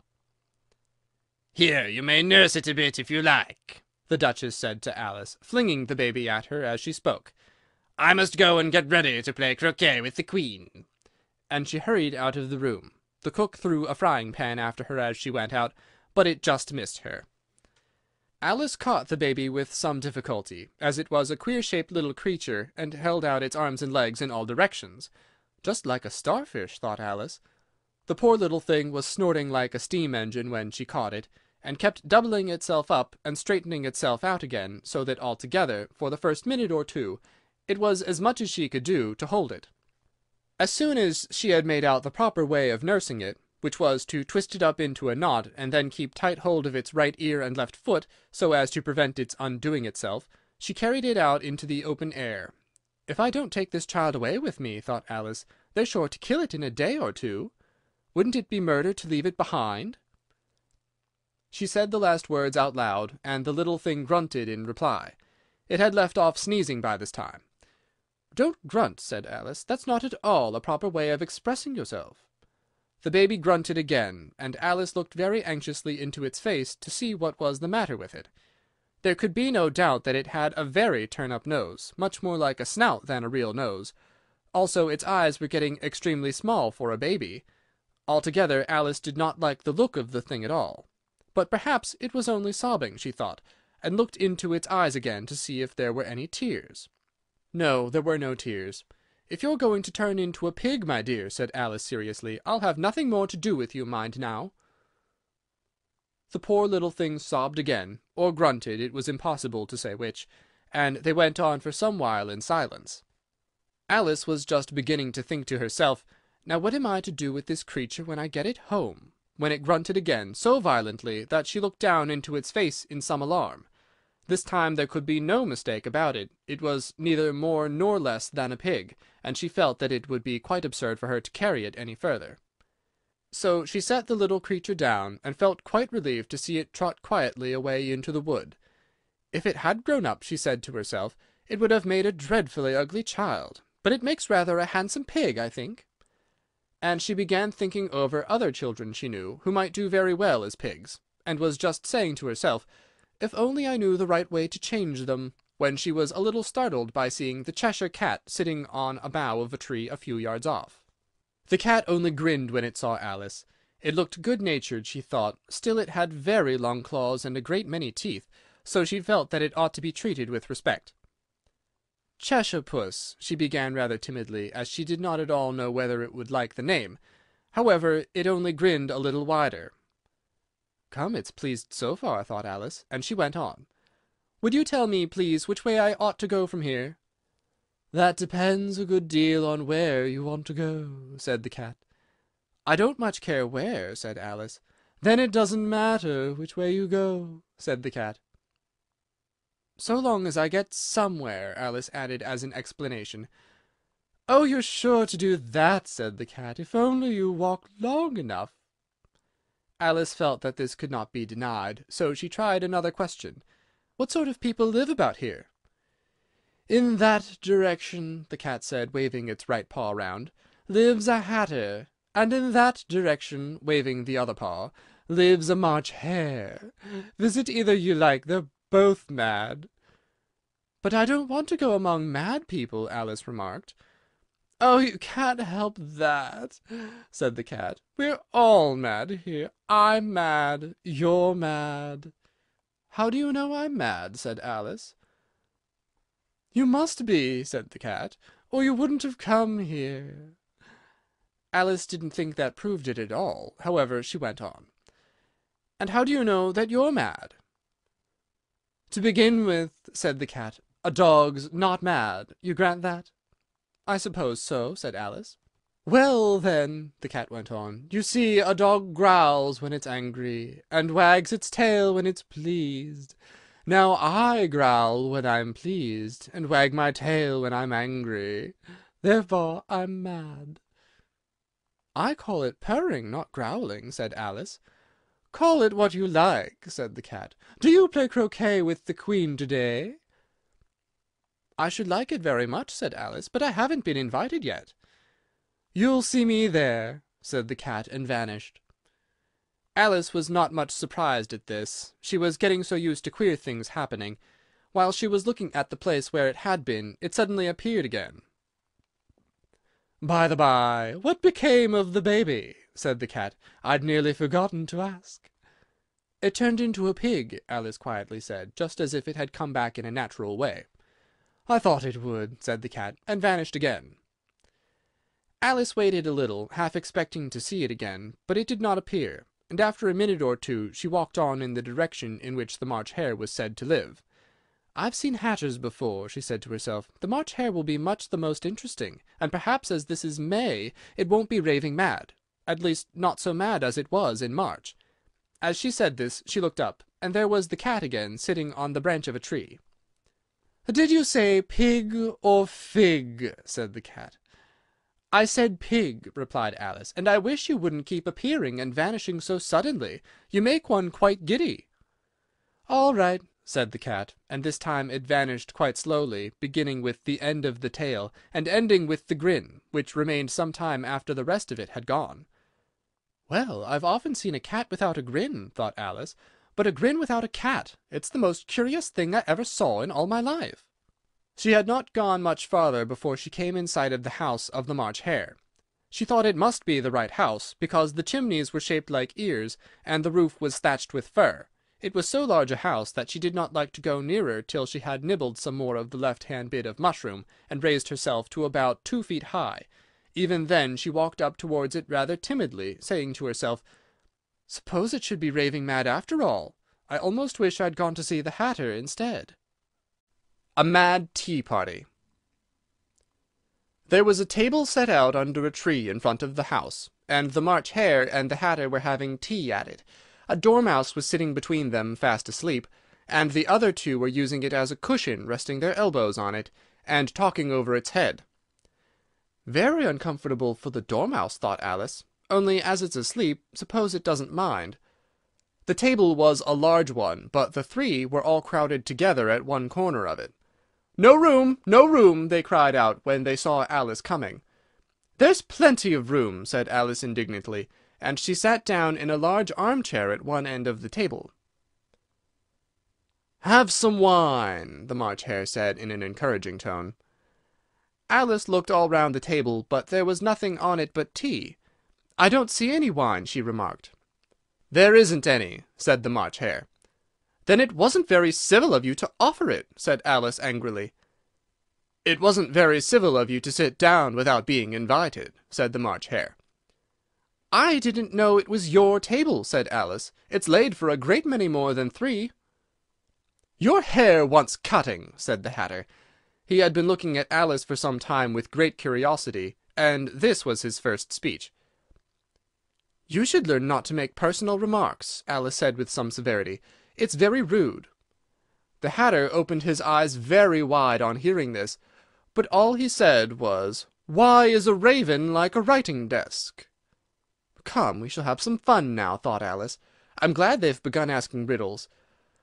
I believe I can guess that," she added aloud.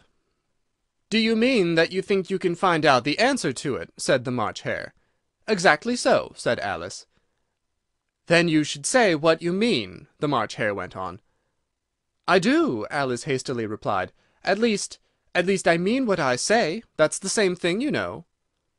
"Not the same thing a bit," said the Hatter. "Why, you might just as well say that I see what I eat is the same thing as I eat what I see." "You might just as well say," added the March Hare, "that I like what I get is the same thing as I get what I like." "You might just as well say," added the Dormouse, which seemed to be talking in his sleep, "that I breathe when I sleep is the same thing as I sleep when I breathe." "It is the same thing with you," said the Hatter. And here the conversation dropped, and the party sat silent for a minute, while Alice thought over all she could remember about ravens and writing desks, which wasn't much. The Hatter was the first to break the silence. "What day of the month is it?" he said, turning to Alice. He had taken his watch out of his pocket, and was looking at it uneasily, shaking it every now and then, and holding it to his ear.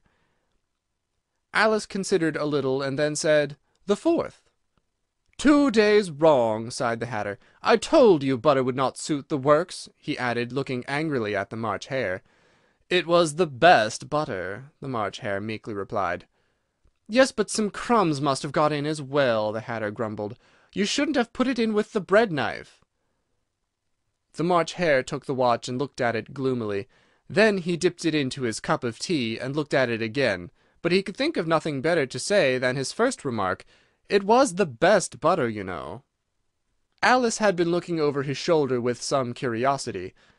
"What a funny watch," she remarked. "It tells the day of the month, and doesn't tell what o'clock it is." "Why shouldn't it?" muttered the Hatter. "Does your watch tell you what year it is?" "Of course not," Alice replied very readily. "But that's because it stays the same year for such a long time together." "Which is just the case with mine," said the Hatter. Alice felt dreadfully puzzled. The Hatter's remark seemed to have no meaning in it, and yet it was certainly English. "I don't quite understand," she said as politely as she could.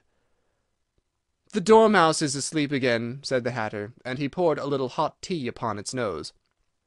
The Dormouse shook its head impatiently, and said without opening its eyes, "Of course, of course. Just what I was going to remark myself."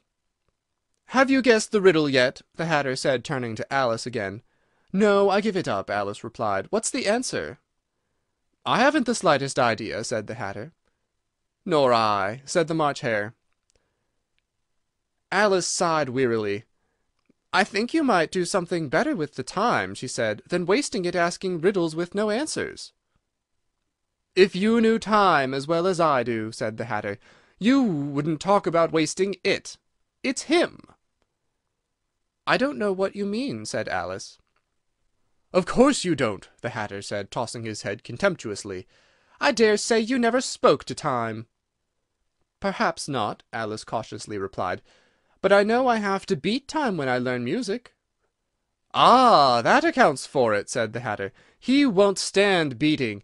Now, if you only kept on good terms with him, he'd do almost anything you liked with the clock. For instance, suppose it were 9 o'clock in the morning, just time to begin lessons, you'd only have to whisper a hint to time, and round goes the clock in a twinkling. 1:30, time for dinner." "I only wish it was," the March Hare said to itself in a whisper. "That would be grand, certainly," said Alice thoughtfully. "But then I shouldn't be hungry for it, you know." "Not at first, perhaps," said the Hatter, "but you could keep it to 1:30 as long as you liked." "Is that the way you manage?" Alice asked. The Hatter shook his head mournfully. "Not I," he replied. "We quarrelled last month, just before he went mad, you know," pointing with his teaspoon to the March Hare. "It was at the great concert given by the Queen of Hearts, and I had to sing, 'Twinkle, twinkle, little bat, how I wonder what you're at.' You know that song, perhaps?" "I've heard something like it," said Alice. "It goes on, you know," the Hatter continued, "in this way. Up above the world you fly, like a tea-tray in the sky. Twinkle, twinkle." Here the Dormouse shook itself and began singing in its sleep, "Twinkle, twinkle, twinkle, twinkle," and went on so long that they had to pinch it to make it stop. "Well, I'd hardly finished the first verse," said the Hatter, "when the Queen jumped up and bawled out, 'He's murdering the time! Off with his head!'" "How dreadfully savage!" exclaimed Alice. "And ever since that," the Hatter went on in a mournful tone, "he won't do a thing I ask. It's always 6 o'clock now." A bright idea came into Alice's head. "Is that the reason so many tea things are put out here?" she asked. "Yes, that's it," said the Hatter with a sigh. "It's always tea time, and we've no time to wash the things between whiles." "Then you keep moving round, I suppose," said Alice. "Exactly so," said the Hatter, "as the things get used up." "But what happens when you come to the beginning again?" Alice ventured to ask. "Suppose we change the subject," the March Hare interrupted, yawning. "I'm getting tired of this. I vote the young lady tells us a story." "I'm afraid I don't know one," said Alice, rather alarmed at the proposal. "Then the Dormouse shall!" they both cried. "Wake up, Dormouse!" and they pinched it on both sides at once. The Dormouse slowly opened his eyes. "I wasn't asleep," he said in a hoarse, feeble voice. "I heard every word you fellows were saying." "Tell us a story," said the March Hare. "Yes, please do," pleaded Alice. "And be quick about it," added the Hatter, "or you'll be asleep again before it's done." "Once upon a time there were 3 little sisters," the Dormouse began in a great hurry. "And their names were Elsie, Lacy, and Tilly, and they lived at the bottom of a well." "What did they live on?" said Alice, who always took a great interest in questions of eating and drinking.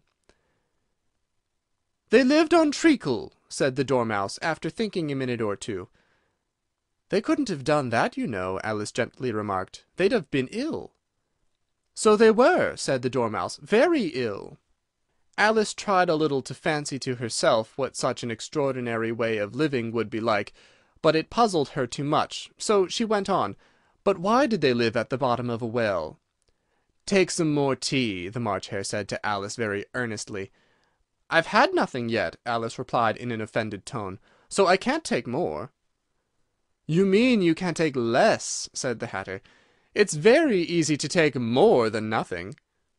"Nobody asked your opinion," said Alice. "Who's making personal remarks now?" the Hatter asked triumphantly.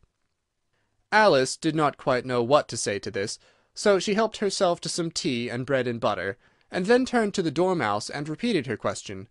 Why did they live at the bottom of a well? The Dormouse again took a minute or two to think about it, and then said, "It was a treacle well." "There's no such thing," Alice was beginning very angrily, but the Hatter and the March Hare went "Shh!" and the Dormouse sulkily remarked, "If you can't be civil, you'd better finish the story for yourself." "No, please go on," Alice said very humbly. "I won't interrupt you again. I dare say there may be one."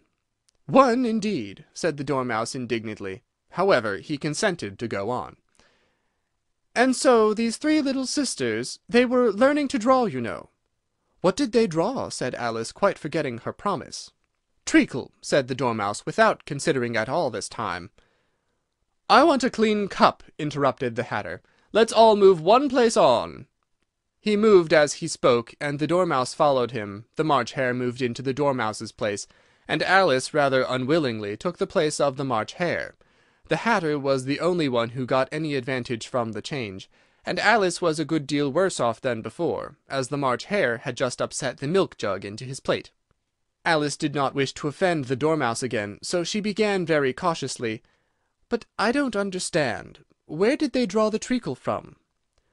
"You can draw water out of a water well," said the Hatter, "so I should think you could draw treacle out of a treacle well, eh, stupid?" "But they were in the well," Alice said to the Dormouse, not choosing to notice this last remark. "Of course they were," said the Dormouse, "well in." This answer so confused poor Alice that she let the Dormouse go on for some time without interrupting it. "They were learning to draw," the Dormouse went on, yawning and rubbing its eyes, for it was getting very sleepy, "and they drew all manner of things, everything that begins with an M." "Why with an M?" said Alice. "Why not?" said the March Hare. Alice was silent. The Dormouse had closed its eyes by this time, and was going off into a doze, but on being pinched by the Hatter, it woke up again with a little shriek, and went on. "That begins with an M, such as mousetraps, and the moon, and memory, and muchness. You know you say things are much of a muchness. Did you ever see such a thing as a drawing of a muchness?" "Really, now you ask me," said Alice, very much confused. "I don't think—" "Then you shouldn't talk," said the Hatter. This piece of rudeness was more than Alice could bear.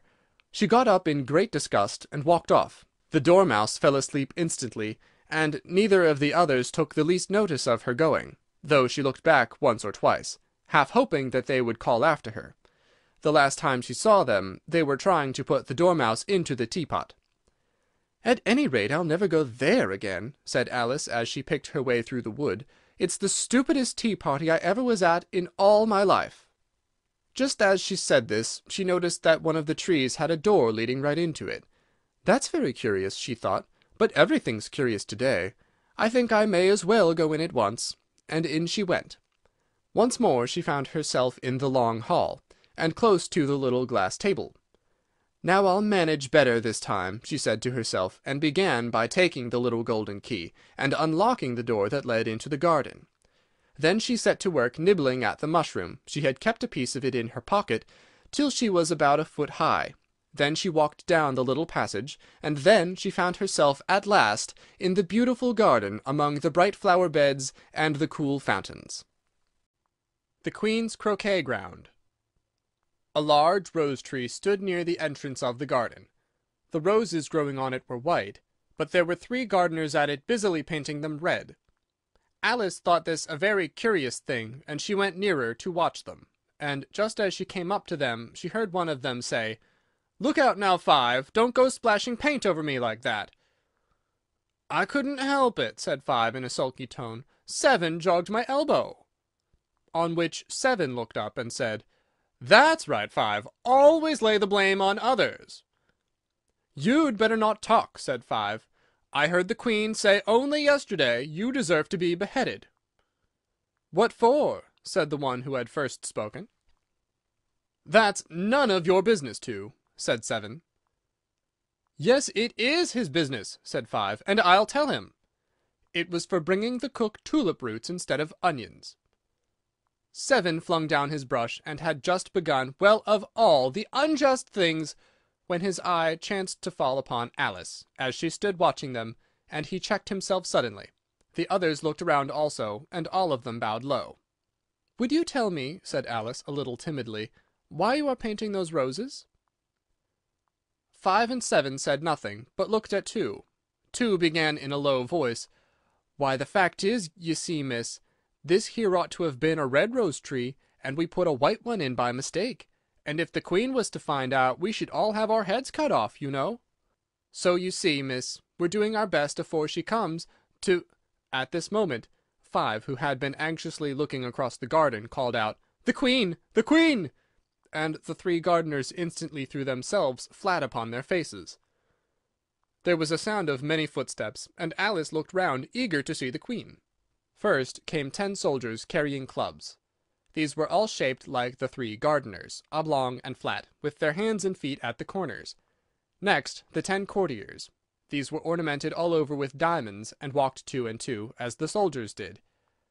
After these came the royal children. There were 10 of them, and the little dears came jumping merrily along hand in hand, in couples. They were all ornamented with hearts. Next came the guests, mostly kings and queens, and among them Alice recognized the White Rabbit. It was talking in a hurried, nervous manner, smiling at everything that was said, and went by without noticing her. Then followed the Knave of Hearts, carrying the king's crown on a crimson velvet cushion, and last of all this grand procession came the King and Queen of Hearts. Alice was rather doubtful whether she ought not to lie down on her face like the 3 gardeners, but she could not remember ever having heard of such a rule at processions. And besides, what would be the use of a procession, thought she, if people had to lie down upon their faces, so that they couldn't see it? So she stood still where she was, and waited. When the procession came opposite to Alice, they all stopped and looked at her, and the Queen said severely, "Who is this?" She said it to the Knave of Hearts, who only bowed and smiled in reply. "Idiot!" said the Queen, tossing her head impatiently, and turning to Alice, she went on, "What's your name, child?" "My name is Alice, so please your Majesty," said Alice very politely, but she added to herself, "Why, they're only a pack of cards, after all. I needn't be afraid of them." "And who are these?" said the Queen, pointing to the 3 gardeners who were lying round the rose-tree, for you see, as they were lying on their faces, and the pattern on their backs was the same as the rest of the pack, she could not tell whether they were gardeners, or soldiers, or courtiers, or 3 of her own children. "How should I know?" said Alice, surprised at her own courage. "It's no business of mine." The Queen turned crimson with fury, and after glaring at her for a moment like a wild beast, screamed, "Off with her head! Off!" "Nonsense!" said Alice very loudly and decidedly, and the Queen was silent. The King laid his hand upon her arm, and timidly said, "Consider, my dear, she is only a child." The Queen turned angrily away from him, and said to the Knave, "Turn them over." The Knave did so very carefully with 1 foot. "Get up!" said the Queen in a shrill, loud voice, and the 3 gardeners instantly jumped up, and began bowing to the King, the Queen, the royal children, and everybody else. "Leave off that!" screamed the Queen. "You make me giddy!" And then, turning to the rose-tree, she went on, "What have you been doing here?" "May it please your Majesty," said Two, in a very humble tone, going down on one knee as he spoke, "we were trying—" "I see," said the Queen, who had meanwhile been examining the roses. "Off with their heads!" And the procession moved on, 3 of the soldiers remaining behind to execute the unfortunate gardeners, who ran to Alice for protection. "You shan't be beheaded," said Alice, and she put them into a large flower-pot that stood near. The 3 soldiers wandered about for a minute or two, looking for them, and then quietly marched off after the others. "Are their heads off?" shouted the Queen. "Their heads are gone, if it please your Majesty," the soldiers shouted in reply. "That's right," shouted the Queen. "Can you play croquet?" The soldiers were silent, and looked at Alice, as the question was evidently meant for her. "Yes," shouted Alice. "Come on, then," roared the Queen, and Alice joined the procession, wondering very much what would happen next. It's a very fine day," said a timid voice at her side. She was walking by the White Rabbit, who was peeping anxiously into her face. "Very," said Alice. "Where's the Duchess?" "Hush, hush!" said the Rabbit in a low, hurried tone. He looked anxiously over his shoulder as he spoke, and then raised himself upon tiptoe, put his mouth close to her ear, and whispered, "She's under sentence of execution." "What for?" said Alice. "Did you say what a pity?" the Rabbit asked. "No, I didn't," said Alice. "I don't think it's at all a pity. I said what for." "She boxed the Queen's ears," the Rabbit began. Alice gave a little scream of laughter. "Oh, hush!" the Rabbit whispered in a frightened tone. "The Queen will hear you. You see, she came rather late, and the Queen said—" "Get to your places!" shouted the Queen in a voice of thunder, and people began running about in all directions, tumbling up against each other. However, they got settled down in a minute or two, and the game began. Alice thought she had never seen such a curious croquet ground in all her life. It was all ridges and furrows.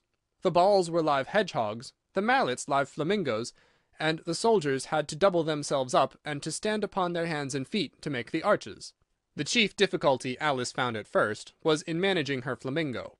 She succeeded in getting its body tucked away, comfortably enough, under her arm, with its legs hanging down, but generally, just as she had got its neck nicely straightened out, and was going to give the hedgehog a blow with its head, it would twist itself round and look up in her face, with such a puzzled expression that she could not help bursting out laughing.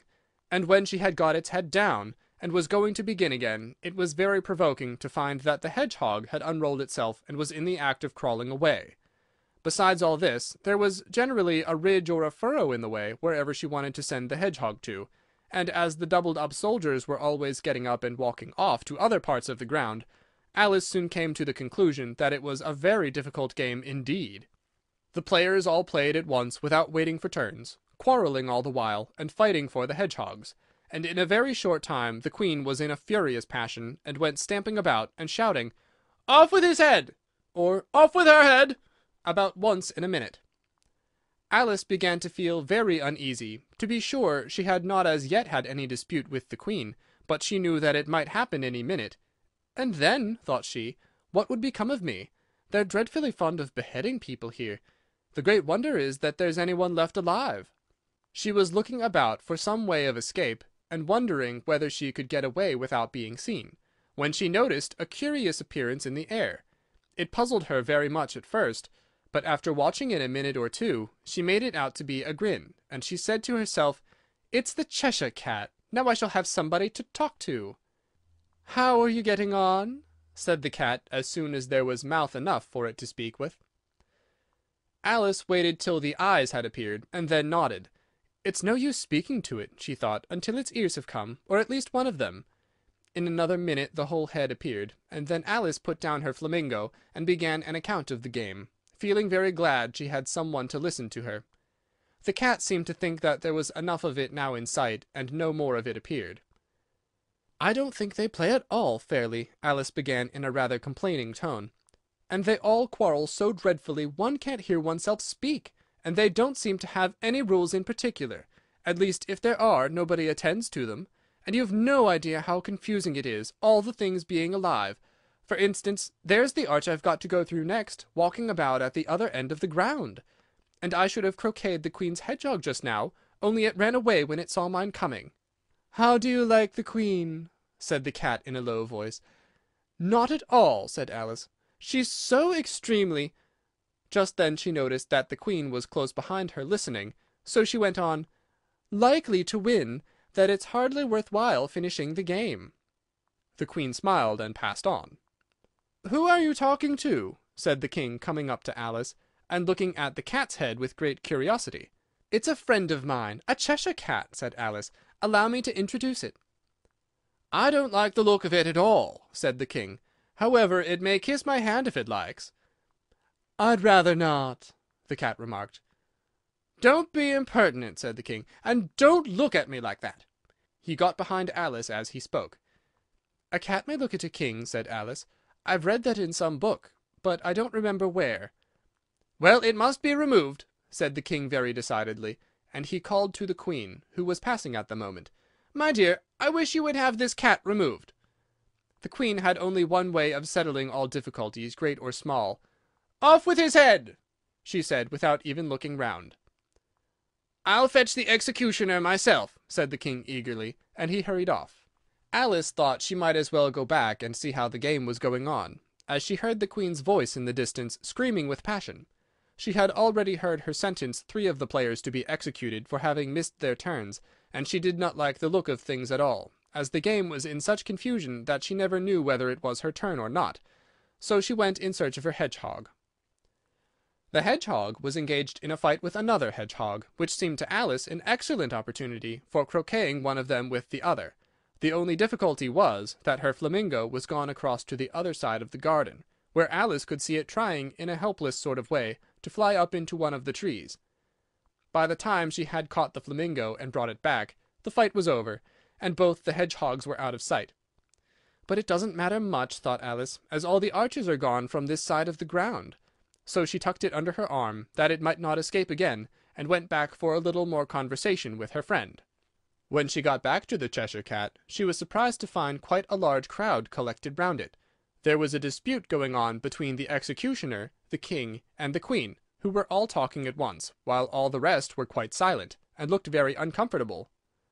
The moment Alice appeared, she was appealed to by all 3 to settle the question, and they repeated their arguments to her, though, as they all spoke at once, she found it very hard indeed to make out exactly what they said.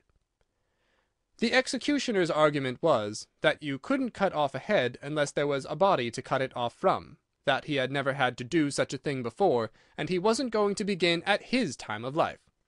The King's argument was, that anything that had a head could be beheaded, and that you weren't to talk nonsense.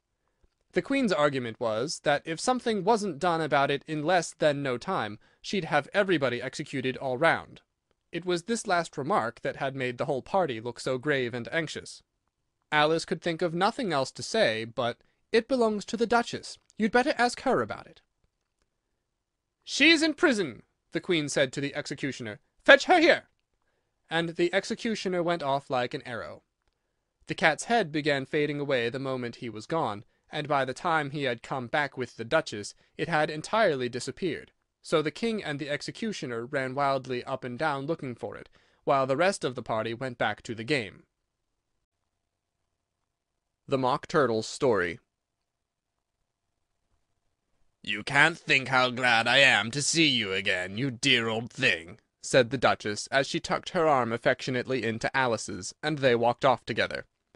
Alice was very glad to find her in such a pleasant temper, and thought to herself that perhaps it was only the pepper that had made her so savage when they met in the kitchen. "When I'm a Duchess," she said to herself, not in a very hopeful tone though, "I won't have any pepper in my kitchen at all. Soup does very well without. Maybe it's always pepper that makes people hot-tempered," she went on, very much pleased at having found out a new kind of rule, "and vinegar that makes them sour, and chamomile that makes them bitter, and barley sugar and such things that make children sweet-tempered. I only wish people knew that, then they wouldn't be so stingy about it, you know." She had quite forgotten the Duchess by this time, and was a little startled when she heard her voice close to her ear. "You're thinking about something, my dear, and that makes you forget to talk. I can't tell you just now what the moral of that is, but I shall remember it in a bit." "Perhaps it hasn't one," Alice ventured to remark. "Tut, tut, child," said the Duchess. "Everything's got a moral, if only you can find it." And she squeezed herself up closer to Alice's side as she spoke. Alice did not much like her keeping so close to her, first because the Duchess was very ugly, and secondly because she was exactly the right height to rest her chin on Alice's shoulder, and it was an uncomfortably sharp chin. However, she did not like to be rude, so she bore it as well as she could. "The game's going on rather better now," she said by the way of keeping up the conversation a little. "'Tis so," said the Duchess, "and the moral of that is, oh, 'tis love that makes the world go round." "Somebody said," Alice whispered, "that it's done by everybody minding their own business." "Ah, well, it means much the same thing," said the Duchess, digging her sharp little chin into Alice's shoulder as she added, "and the moral of that is, take care of the sense, and the sounds will take care of themselves." "How fond she is of finding morals in things," Alice thought to herself. "I dare say you're wondering why I don't put my arm round your waist," the Duchess said after a pause. "The reason is that I'm doubtful about the temper of your flamingo. Shall I try the experiment?" "He might bite," Alice cautiously replied, not feeling at all anxious to have the experiment tried. "Very true," said the Duchess. "Flamingos and mustard both bite, and the moral of that is, birds of a feather flock together." "Only mustard isn't a bird," Alice remarked. "Right, as usual," said the Duchess. "What a clever way you have of putting things." "It's a mineral, I think," said Alice. "Of course it is," said the Duchess, who seemed ready to agree to everything that Alice said. "There's a large mustard mine near here, and the moral of that is, the more there is of mine, the less there is of yours." "Oh, I know!" exclaimed Alice, who had not attended to this last remark. "It's a vegetable. It doesn't look like one, but it is." "I quite agree with you," said the Duchess. "And the moral of that is, be what you would seem to be, or if you'd like it put more simply, never imagine yourself not to be otherwise than what it might appear to others that what you were or might have been was not otherwise than what you had been would have appeared to them to be otherwise." "I think I should understand that better," Alice said very politely, "if I had it written down, but I can't quite follow it as you say it." "That's nothing to what I could say if I chose," the Duchess replied in a pleased tone. "Pray, don't trouble yourself to say it any longer than that," said Alice. "Oh, don't talk about trouble," said the Duchess. "I make you a present of everything I've said as yet." "A cheap sort of present," thought Alice. "I'm glad they don't give birthday presents like that." But she did not venture to say it out loud. "Thinking again?" the Duchess asked with another dig of her sharp little chin. "I've a right to think," said Alice sharply, for she was beginning to feel a little worried. "Just about as much right," said the Duchess, "as pigs have to fly, and the—" But here, to Alice's great surprise, the Duchess's voice died away, even in the middle of her favorite word, moral, and the arm that was linked into hers began to tremble. Alice looked up, and there stood the Queen in front of them, with her arms folded, frowning like a thunderstorm. "A fine day, your Majesty," the Duchess began in a low, weak voice. "Now I give you fair warning," shouted the Queen, stamping on the ground as she spoke. "Either you or your head must be off, and that in about half no time. Take your choice." The Duchess took her choice, and was gone in a moment. "Let's go on with the game," the Queen said to Alice, and Alice was too much frightened to say a word, but slowly followed her back to the croquet ground. The other guests had taken advantage of the Queen's absence, and were resting in the shade. However, the moment they saw her, they hurried back to the game, the Queen merely remarking that a moment's delay would cost them their lives. All the time they were playing, the Queen never left off quarrelling with the other players, and shouting, "Off with his head!" or "Off with her head!" Those whom she sentenced were taken into custody by the soldiers, who of course had to leave off being arches to do this, so that by the end of half an hour or so there were no arches left, and all the players, except the King, the Queen, and Alice, were in custody and under sentence of execution. Then the Queen left off, quite out of breath, and said to Alice, "Have you seen the Mock Turtle yet?" "No," said Alice, "I don't even know what a Mock Turtle is." "It's the thing Mock Turtle soup is made from," said the Queen. "I never saw one, or heard of one," said Alice. "Come on, then," said the Queen, "and he shall tell you his history." As they walked off together, Alice heard the King say in a low voice to the company generally, "You're all pardoned." "Come, that's a good thing," she said to herself, for she had felt quite unhappy at the number of executions the Queen had ordered.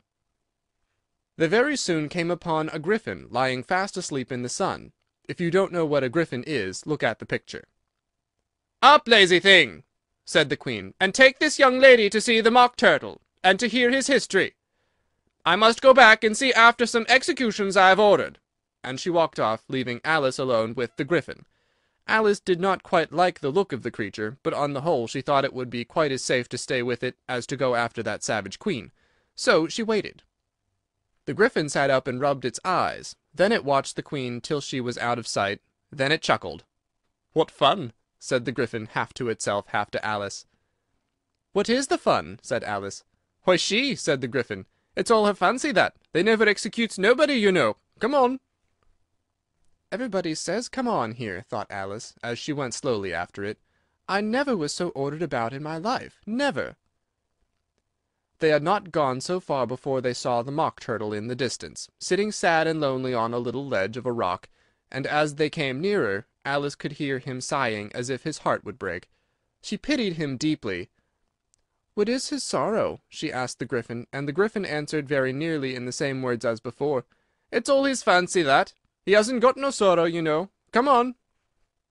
So they went up to the Mock Turtle, who looked at them with large eyes full of tears, but said nothing. "This here young lady," said the griffin, "she wants to know your history, she do." "I'll tell it her," said the Mock Turtle in a deep, hollow tone. "Sit down, both of you, and don't speak a word till I've finished." So they sat down, and nobody spoke for some minutes. Alice thought to herself, "I don't see how he can ever finish if he doesn't begin." But she waited patiently. "Once," said the Mock Turtle at last, with a deep sigh, "I was a real turtle." These words were followed by a very long silence, broken only by an occasional exclamation of "Hawk!" from the griffin, and the constant heavy sobbing of the Mock Turtle. Alice was very nearly getting up and saying, "Thank you, sir, for your interesting story," but she could not help thinking there must be more to come, so she sat still and said nothing. "When we were little," the Mock Turtle went on at last, more calmly, though still sobbing a little now and then, "we went to school in the sea.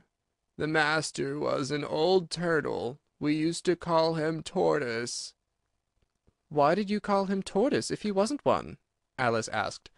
"We called him Tortoise because he taught us," said the Mock Turtle angrily. "Really, you are very dull." "You ought to be ashamed of yourself for asking such a simple question," added the griffin, and they both sat silent and looked at poor Alice, who felt ready to sink into the earth. At last the griffin said to the Mock Turtle, "Drive on, old fellow, don't be all day about it." And he went on in these words. "Yes, we went to school in the sea, though you mayn't believe it." "I never said I didn't," interrupted Alice. "You did," said the Mock Turtle. "Hold your tongue," added the griffin, before Alice could speak again. The Mock Turtle went on. "We had the best of educations. In fact, we went to school every day." "I've been to a day school, too," said Alice. "You needn't be so proud as all that." "With extras?" asked the Mock Turtle a little anxiously. "Yes," said Alice, "we learned French and music." "And washing?" said the Mock Turtle. "Certainly not," said Alice indignantly. "Ah, then yours wasn't a really good school," said the Mock Turtle in a tone of relief. "Now at ours they had at the end of the bill French, music, and washing, extra." "You couldn't have wanted it much," said Alice, "living at the bottom of the sea." "I couldn't afford to learn it," said the Mock Turtle with a sigh. "I only took the regular course." "What was that?" inquired Alice. "Reeling and writhing, of course, to begin with," the Mock Turtle replied, "and then the different branches of arithmetic ambition, distraction, uglification, and derision. I never heard of uglification, Alice ventured to say. What is it? The Gryphon lifted up both its paws in surprise. "Never heard of uglifying!" it exclaimed. "You know what to beautify is, I suppose?" "Yes," said Alice doubtfully. "It means to make anything prettier." "Well, then," the Gryphon went on, "if you don't know what to uglify is, you're a simpleton." Alice did not feel encouraged to ask any more questions about it, so she turned to the Mock Turtle and said, "What else had you to learn?" "Well, there was mystery," the Mock Turtle replied, counting off the subjects on his flappers. "Mystery, ancient and modern, with seaography, then drawling. The drawling master was an old conger eel that used to come once a week. He taught us drawling, stretching, and fainting in coils." "What was that like?" said Alice. "Well, I can't show it you myself," the Mock Turtle said. "I'm too stiff, and the Gryphon never learnt it." "Hadn't time," said the Gryphon. "I went to the classical master, though. He was an old crab, he was." "I never went to him," the Mock Turtle said with a sigh. "He taught laughing and grief, they used to say." "So he did, said the Gryphon, sighing in his turn, and both creatures hid their faces in their paws. "And how many hours a day did you do lessons?" said Alice in a hurry to change the subject. 10 hours the first day," said the Mock Turtle, 9 the next, and so on. "What a curious plan!" exclaimed Alice. "That's the reason they're called lessons," the Gryphon remarked, "because they lesson from day to day." This was quite a new idea to Alice, and she thought over it a little before she made her next remark. "Then the 11th day must have been a holiday." "Of course it was," said the Mock Turtle. "And how did you manage on the 12th?" Alice went on eagerly. "That's enough about lessons," the Gryphon interrupted in a very decided tone. "Tell her something about the games now." The Lobster Quadrille. The Mock Turtle sighed deeply, and drew the back of one flapper across his eye. He looked at Alice, and tried to speak, but for a minute or two sobs choked his voice. "Same as if he had a bone in his throat," said the Gryphon, and it set to work shaking him and punching him in the back. At last the Mock Turtle recovered his voice, and with tears running down his cheeks, went on again. "You may not have lived much under the sea." "I haven't," said Alice. "And perhaps you were never even introduced to a lobster." Alice began to say, "I once tasted—" but checked herself hastily, and said, "No, never." "So you can have no idea what a delightful thing a lobster quadrille is." "No, indeed," said Alice. "What sort of a dance is it?" "Why," said the Gryphon, "you first form into a line along the seashore." "2 lines," cried the Mock Turtle, "seals, turtles, and so on. Then when you've cleared the jellyfish out of the way—" "That generally takes some time," interrupted the Gryphon. "You advance twice—" "Each with a lobster as a partner," cried the Gryphon. "Of course," the Mock Turtle said. "Advance twice, set to partners—" "Change lobsters, and retire in the same order," continued the Gryphon. "Then, you know," the Mock Turtle went on, "you throw the—" "The lobsters," shouted the Gryphon, with a bound into the air, "as far out to sea as you can—" "Swim after them!" screamed the Gryphon. "Turn a somersault in the sea!" cried the Mock Turtle, capering wildly about. "Change lobsters again!" yelled the Gryphon. "Back to land again, and—" "That's all the first figure," said the Mock Turtle, suddenly dropping his voice, and the two creatures, who had been jumping about like mad things all this time, sat down again very sadly and quietly, and looked at Alice. "It must be a very pretty dance," said Alice timidly. "Would you like to see a little of it?" said the Mock Turtle. "Very much indeed," said Alice. "Come, let's try the first figure," said the Mock Turtle to the Gryphon. We can do it without lobsters, you know. Which shall sing?" "Oh, you sing," said the Gryphon. "I've forgotten the words." So they began solemnly dancing round and round Alice, every now and then treading on her toes when they passed too close, and waving their forepaws to mark the time, while the Mock Turtle sang this, very slowly and sadly. "Will you walk a little faster?" said a whiting to a snail. "There's a porpoise close behind us, and he's treading on my tail. See how eagerly the lobsters and the turtles all advance. They are waiting on the shingle. Will you come and join the dance? Will you, won't you, will you, won't you, will you join the dance? Will you, won't you, won't you join the dance? You really have no notion how delightful it will be when they take us up and throw us with the lobsters out to sea." But the snail replied, too far, and gave a look askance. Said he thanked the whiting kindly, but he would not join the dance. Would not, could not, would not join the dance. Would not, could not join the dance.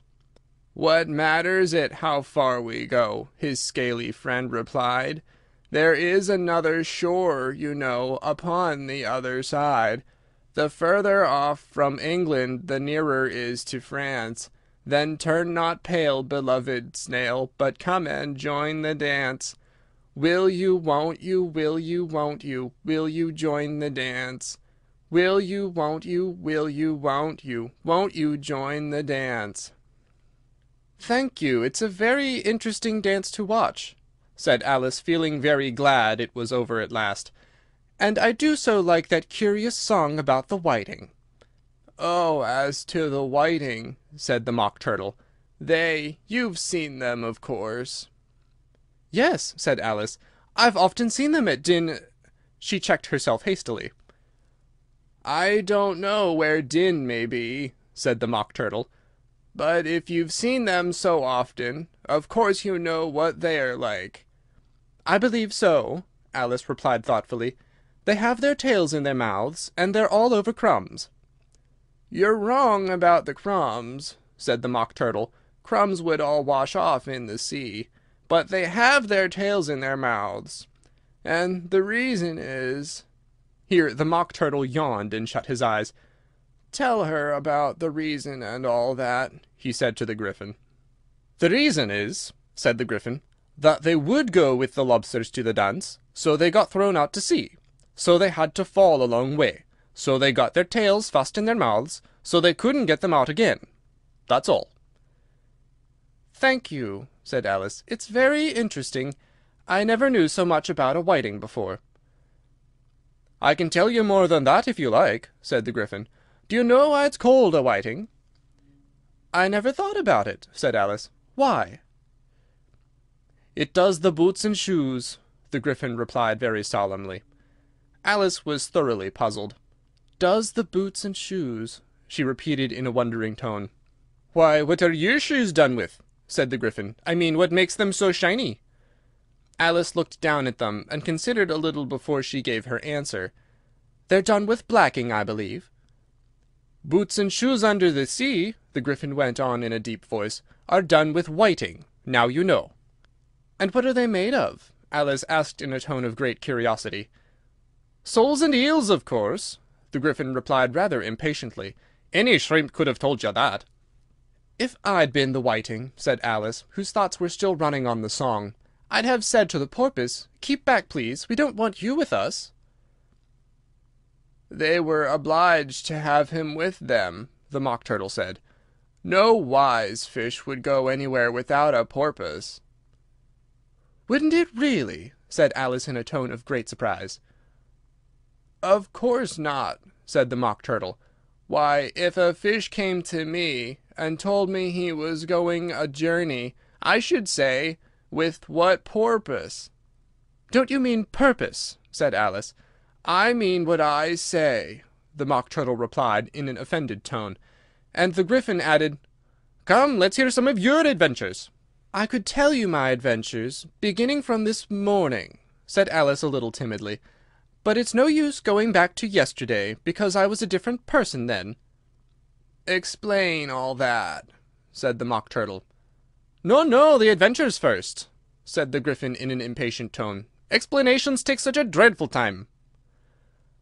So Alice began telling them her adventures from the time when she first saw the White Rabbit. She was a little nervous about it just at first. The two creatures got so close to her, one on each side, and opened their eyes and mouths so very wide, but she gained courage as she went on. Her listeners were perfectly quiet till she got to the part about her repeating "You are old Father William" to the caterpillar, and the words all coming different, and then the Mock Turtle drew a long breath and said, "That's very curious." "It's all about as curious as it can be," said the Gryphon. "It all came different," the Mock Turtle repeated thoughtfully. "I should like to hear her repeat something now. Tell her to begin." He looked at the Gryphon as if he thought it had some kind of authority over Alice.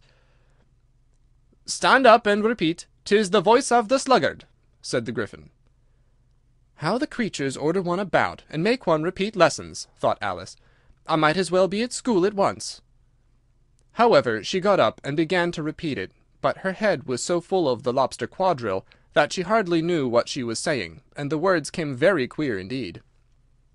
"'Tis the voice of the lobster," I heard him declare, "You have baked me too brown, I must sugar my hair. As a duck with its eyelids, so he with his nose Trims his belt and his buttons, and turns out his toes. When the sands are all dry, he is gay as a lark, and will talk in contemptuous tones of the shark. But when the tide rises and sharks are around, his voice has a timid and tremulous sound." "That's different from what I used to say when I was a child," said the Gryphon. "Well, I never heard it before," said the Mock Turtle, "but it sounds uncommon nonsense." Alice said nothing. She had sat down with her face in her hands, wondering if anything would ever happen in a natural way again. "I should like to have it explained," said the Mock Turtle. "She cannot explain it," hastily said the Gryphon. "Go on with the next verse." "But about his toes," the Mock Turtle persisted. "How could he turn them out with his nose, you know?" "It's the first position in dancing," Alice said, but was dreadfully puzzled by the whole thing, and longed to change the subject. "Go on with the next verse," the Gryphon repeated. "It begins, 'I passed by his garden.'" Alice did not dare to disobey, though she felt sure it would all come wrong, and she went on in a trembling voice. "I passed by his garden, and marked with one eye How the owl and the panther were sharing a pie. The panther took pie crust, and gravy and meat, while the owl had the dish as its share of the treat. When the pie was all finished, the owl as a boon Was kindly permitted to pocket the spoon, While the panther received knife and fork with a growl, And concluded the banquet by—" "What is the use of repeating all that stuff," the Mock Turtle interrupted, "if you don't explain it as you go on? It's by far the most confusing thing I ever heard." "Yes, I think you'd better leave off," said the Gryphon, and Alice was only too glad to do so. "Shall we try another figure of the lobster quadrille?" the Gryphon went on. "Or would you like the Mock Turtle to sing you another song?" "Oh, a song, please, if the Mock Turtle would be so kind," Alice replied so eagerly that the Gryphon said, in a rather offended tone, "Humph! No accounting tastes. Sing her turtle soup, will you, old fellow?" The Mock Turtle sighed deeply, and began in a voice choked with sobs to sing this. "Beautiful soup, so rich and green, waiting in a hot tureen. Who for such dainties would not stoop? Soup of the evening, beautiful soup. Soup of the evening, beautiful soup. Beautiful soup, beautiful soup.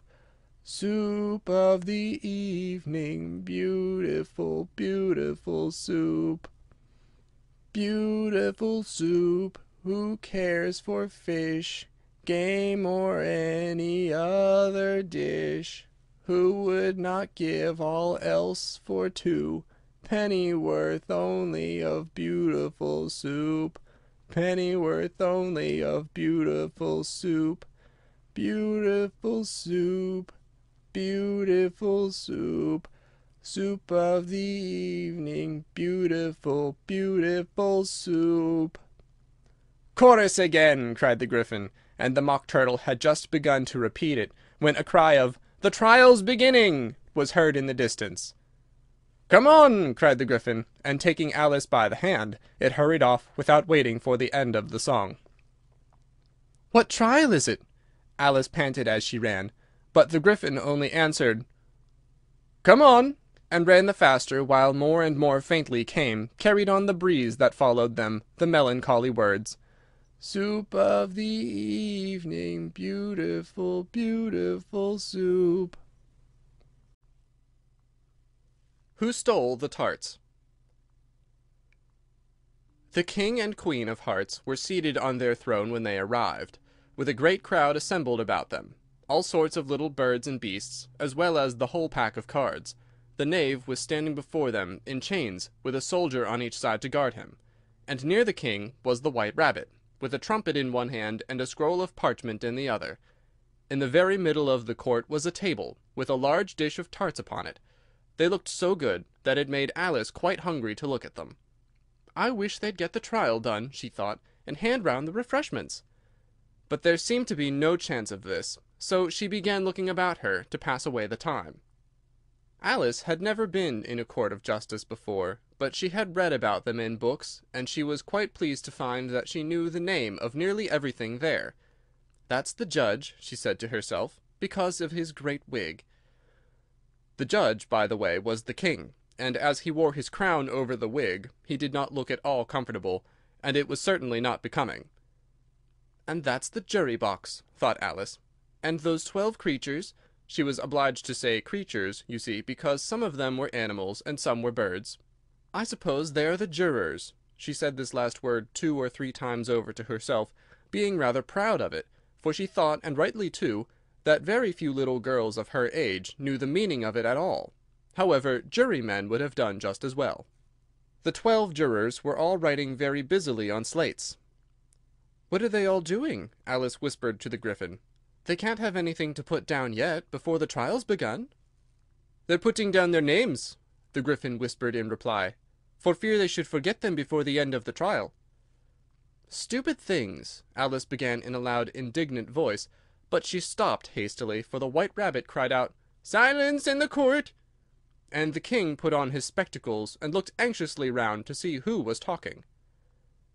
Alice could see, as well as if she were looking over their shoulders, that all the jurors were writing down "stupid things" on their slates, and she could even make out that one of them didn't know how to spell stupid, and that he had to ask his neighbor to tell him. "A nice muddle their slates will be in before the trial's over," thought Alice. One of the jurors had a pencil that squeaked. This, of course, Alice could not stand, and she went round the court and got behind him, and very soon found an opportunity of taking it away. She did it so quickly that the poor little juror, it was Bill the Lizard, could not make out at all what had become of it. So, after hunting all about for it, he was obliged to write with one finger for the rest of the day, and this was of very little use, as it left no mark on the slate. "Harold, read the accusation," said the king. On this the White Rabbit blew 3 blasts on the trumpet, and then unrolled the parchment scroll, and read as follows: "The Queen of Hearts, she made some tarts all on a summer day. The Knave of Hearts, he stole those tarts, and took them quite away." "Consider your verdict," the king said to the jury. "No, not yet, not yet," the rabbit hastily interrupted. "There's a great deal to come before that." "Call the witness," said the king, and the rabbit blew 3 blasts on the trumpet, and called out, "First witness!" The first witness was the Hatter. He came in with a teacup in one hand, and a piece of bread and butter in the other. "I beg your pardon, your Majesty," he began, "for bringing these in, but I hadn't quite finished my tea when I was sent for." "You ought to have finished," said the king. "When did you begin?" The Hatter looked at the March Hare, who had followed him into the court, arm in arm with the Dormouse. 14th of March, I think it was," he said. 15th, said the March Hare.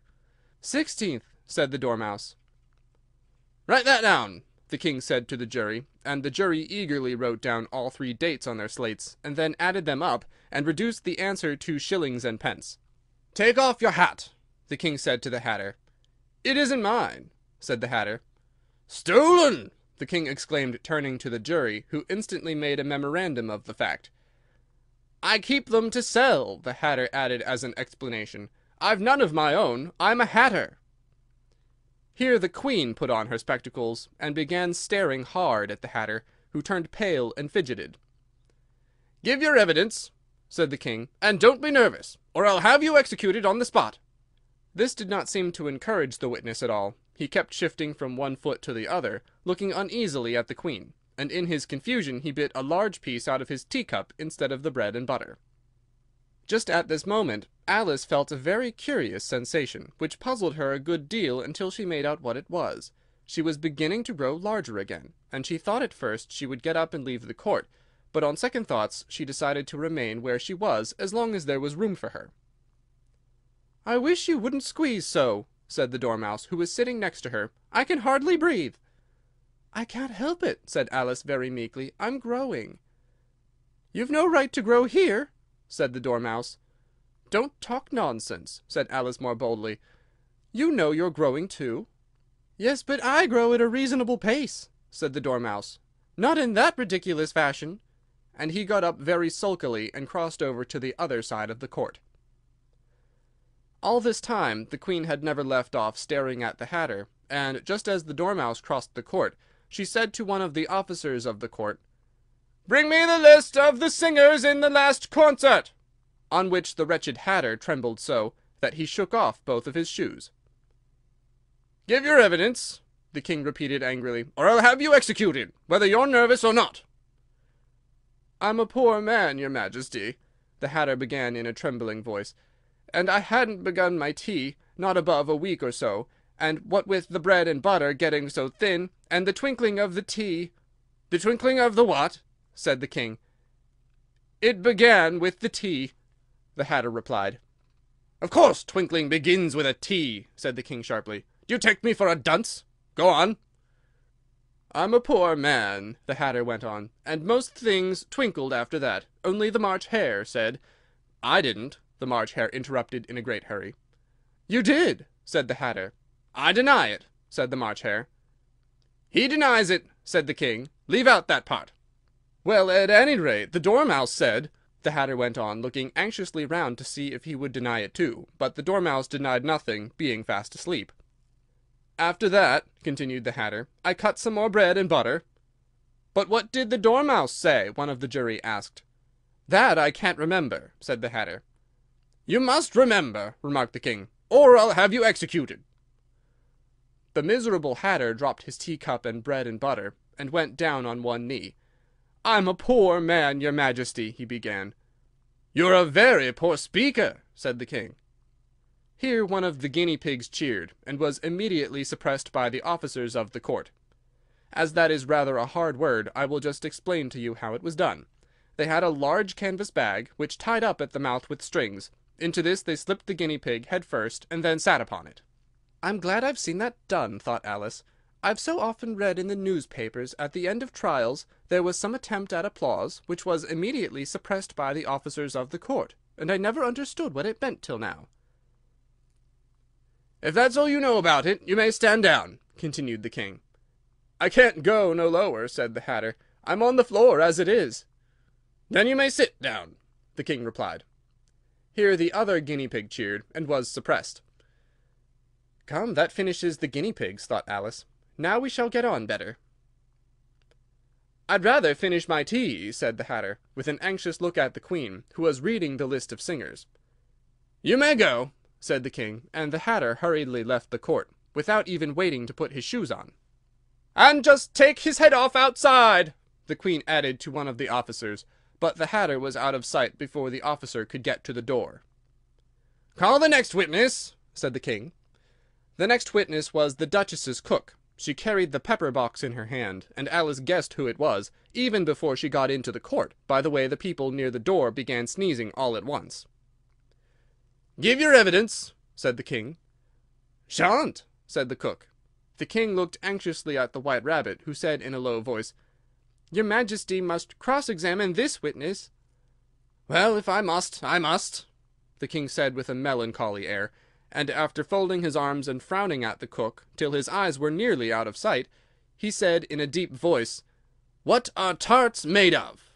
"Pepper, mostly," said the cook. "Treacle," said a sleepy voice behind her. "Call out that dormouse!" the queen shrieked out. "Behead that dormouse! Turn that dormouse out of the court! Suppress him! Pinch him! Off with his whiskers!"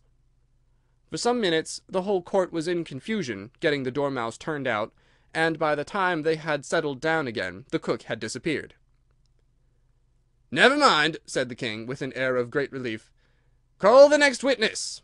And he added in an undertone to the queen, "Really, my dear, you must cross-examine this next witness. It quite makes my forehead ache." Alice watched the White Rabbit as he fumbled over the list, feeling very curious to see what the next witness would be like. "For they haven't got much evidence yet," she said to herself. Imagine her surprise when the White Rabbit read out at the top of his shrill little voice the name Alice. Alice's evidence. "Here!" cried Alice, quite forgetting in the flurry of the moment how large she had grown in the last few minutes, and she jumped up in such a hurry that she tipped over the jury box with the edge of her skirt, upsetting all the jurymen onto their heads of the crowd below, and there they lay sprawling about, reminding her very much of a globe of goldfish she had accidentally upset the week before.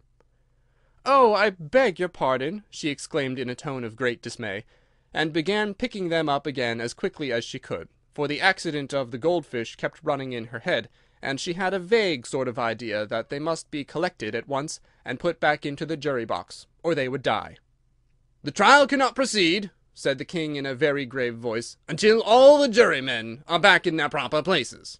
All," he repeated with great emphasis, looking hard at Alice as he said so. Alice looked at the jury box, and saw that in her haste she had put the lizard in head downwards, and the poor little thing was waving its tail about in a melancholy way, being quite unable to move.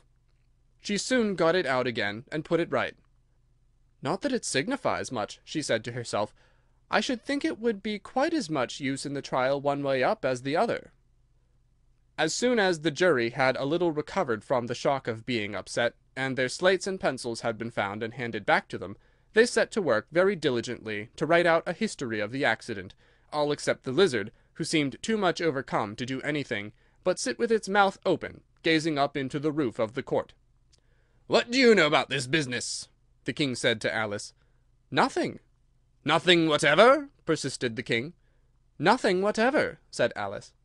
"That's very important," the king said, turning to the jury. They were just beginning to write this down on their slates, when the White Rabbit interrupted. "Unimportant, your Majesty means, of course," he said in a very respectful tone, but frowning and making faces at him as he spoke. "Unimportant, of course I mean," the king hastily said, and went on himself in an undertone. "Important, unimportant, unimportant, important," as if he were trying which word sounded best. Some of the jury wrote it down important, and some unimportant. Alice could see this as she was near enough to look over their slates. "But it doesn't matter a bit," she thought to herself. At this moment the king, who had been for some time busily writing in his notebook, called out, "Silence!" and read out from his book, "Rule 42, all persons more than a mile high to leave the court." Everybody looked at Alice. "I'm not a mile high," said Alice. "You are," said the king. "Nearly 2 miles high," added the queen. "Well, I shan't go at any rate," said Alice. "Besides, that's not a regular rule. You invented it just now." "It's the oldest rule in the book," said the king. "Then it ought to be number 1, said Alice. The king turned pale, and shut his notebook hastily. "Consider your verdict," he said to the jury in a low, trembling voice.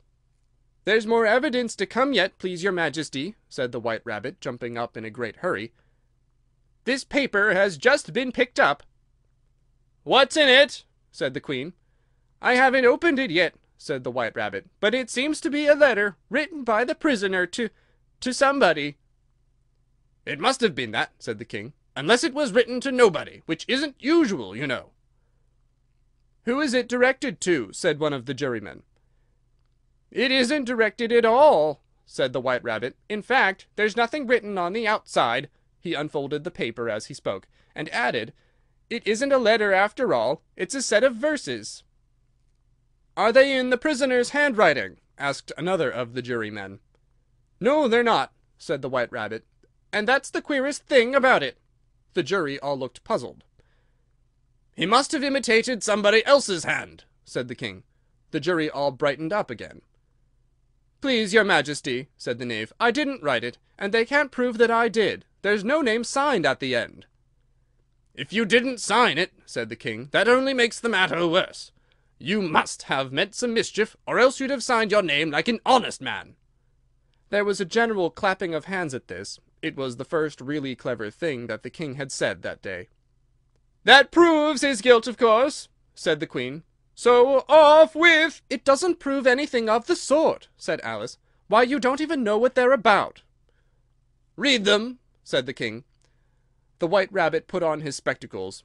"Where shall I begin, please your majesty?" he asked. "Begin at the beginning," the king said gravely, "and go on till you come to the end. Then stop." There was dead silence in the court, whilst the rabbit read out these verses. "They told me you had been to her, and mentioned me to him. She gave me a good character, but said I could not swim. He sent them word I had not gone. We know it to be true.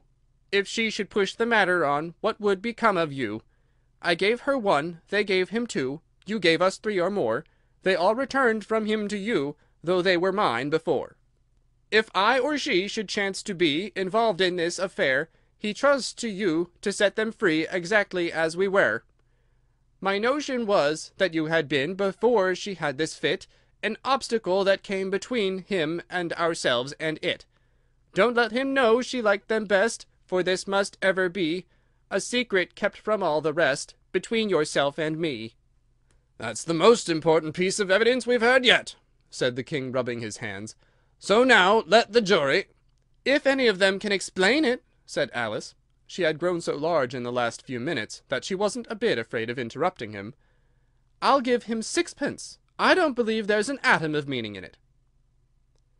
The jury all wrote down on their slates, "She doesn't believe there's an atom of meaning in it," but none of them attempted to explain the paper. "If there's no meaning in it," said the king, "that saves a world of trouble, you know, as we needn't try to find any. And yet I don't know," he went on, spreading out the verses on his knee, and looking at them with one eye. "I seem to see some meaning in them after all. Said I could not swim. You can't swim, can you?" he added, turning to the knave. The knave shook his head sadly. "Do I look like it?" he said, which he certainly did not, being made entirely of cardboard. "All right, so far," said the king, as he went on muttering over the verses to himself. "We know it to be true. That's the jury, of course. If she should push the matter on, that must be the queen. What would become of you? What indeed? I gave her one, they gave him two. Why, that must be what he did with the tart, you know." "But it goes on, they all returned from him to you," said Alice. "Why, there they are!" said the king triumphantly, pointing to the tarts on the table. "Nothing can be clearer than that. Then again, before she had this fit. You never had fits, my dear, I think?" he said to the queen. "Never!" said the queen furiously, throwing an inkstand at the lizard as she spoke. The unfortunate little Bill had left off writing on his slate with one finger, as he found it made no mark, but he now hastily began again, using the ink that was trickling down his face, as long as it lasted. "Then the words don't fit you," said the king, looking round the court with a smile. There was a dead silence. "It's a pun," the king added in an angry tone, and everybody laughed. "Let the jury consider their verdict," the king said for about the 20th time that day. "No, no," said the queen. "Sentence first, verdict afterwards." "Stuff and nonsense," said Alice loudly. "The idea of having the sentence first." "Hold your tongue," said the queen, turning purple. "I won't," said Alice. "Off with her head!" the queen shouted at the top of her voice. Nobody moved. "Who cares for you?" said Alice, as she had grown to her full size by this time. "You're nothing but a pack of cards." At this, the whole pack rose up into the air, and came flying down upon her. She gave a little scream, half of fright and half of anger, and tried to beat them off, and found herself lying on the bank, with her head in the lap of her sister, who was gently brushing away some dead leaves that had fluttered down from the trees upon her face. "Wake up, Alice, dear," said her sister. "Why, what a long sleep you've had!" "Oh, I've had such a curious dream," said Alice, and she told her sister, as well as she could remember them, all these strange adventures of hers that you have just been reading about, and when she had finished, her sister kissed her, and said, "It was a curious dream, dear, certainly, but now run in to your tea, it's getting late." So Alice got up and ran off, thinking while she ran, as well as she might, what a wonderful dream it had been. But her sister sat still just as she had left her, leaning her head, watching the setting sun, and thinking of little Alice and all her wonderful adventures, till she too began dreaming after a fashion, and this was her dream. First she dreamed of little Alice herself, and once again the tiny hands were clasped upon her knee, and the bright eager eyes were looking up into hers. She could hear the very tones of her voice, and see that queer little toss of her head to keep back the wandering hair that would always get into her eyes. And still as she listened, or seemed to listen, the whole place around her became alive with the strange creatures of her little sister's dream. The long grass rustled at her feet, as the white rabbit hurried by. The frightened mouse splashed his way through the neighboring pool. She could hear the rattle of the teacups as the March Hare and his friends shared their never-ending meal, and the shrill voice of the Queen ordering off her unfortunate guests to execution. Once more the pig baby was sneezing on the Duchess's knee, while plates and dishes crashed around it. Once more the shriek of the griffin, the squeaking of the lizard's slate pencil, and the choking of the suppressed guinea pigs, filled the air, mixed up with the distant sobs of the miserable mock turtle. So she sat on with closed eyes, and half believed herself in Wonderland, though she knew she had but to open them again, and all would change to dull reality. The grass would be only rustling in the wind, and the pool rippling to the waves of the reeds. The rattling teacups would change to the tinkling sheep bells, and the Queen's shrill cries to the voice of the shepherd boy, and the sneeze of the baby, the shriek of the griffin, and all the other queer noises would change, she knew, to the confused clamour of the busy farmyard, while the lowing of cattle in the distance would take the place of the mock turtle's heavy sobs. Lastly, she pictured to herself how this same little sister of hers would, in the after-time, be herself a grown woman, and how she would keep, through all her riper years, the simple and loving heart of her childhood, and how she would gather about her other little children, and make their eyes bright and eager with many a strange tale, perhaps even with the dream of Wonderland of long ago, and how she would feel with all their simple sorrows, and find a pleasure in all their simple joys, remembering her own child life and the happy summer days.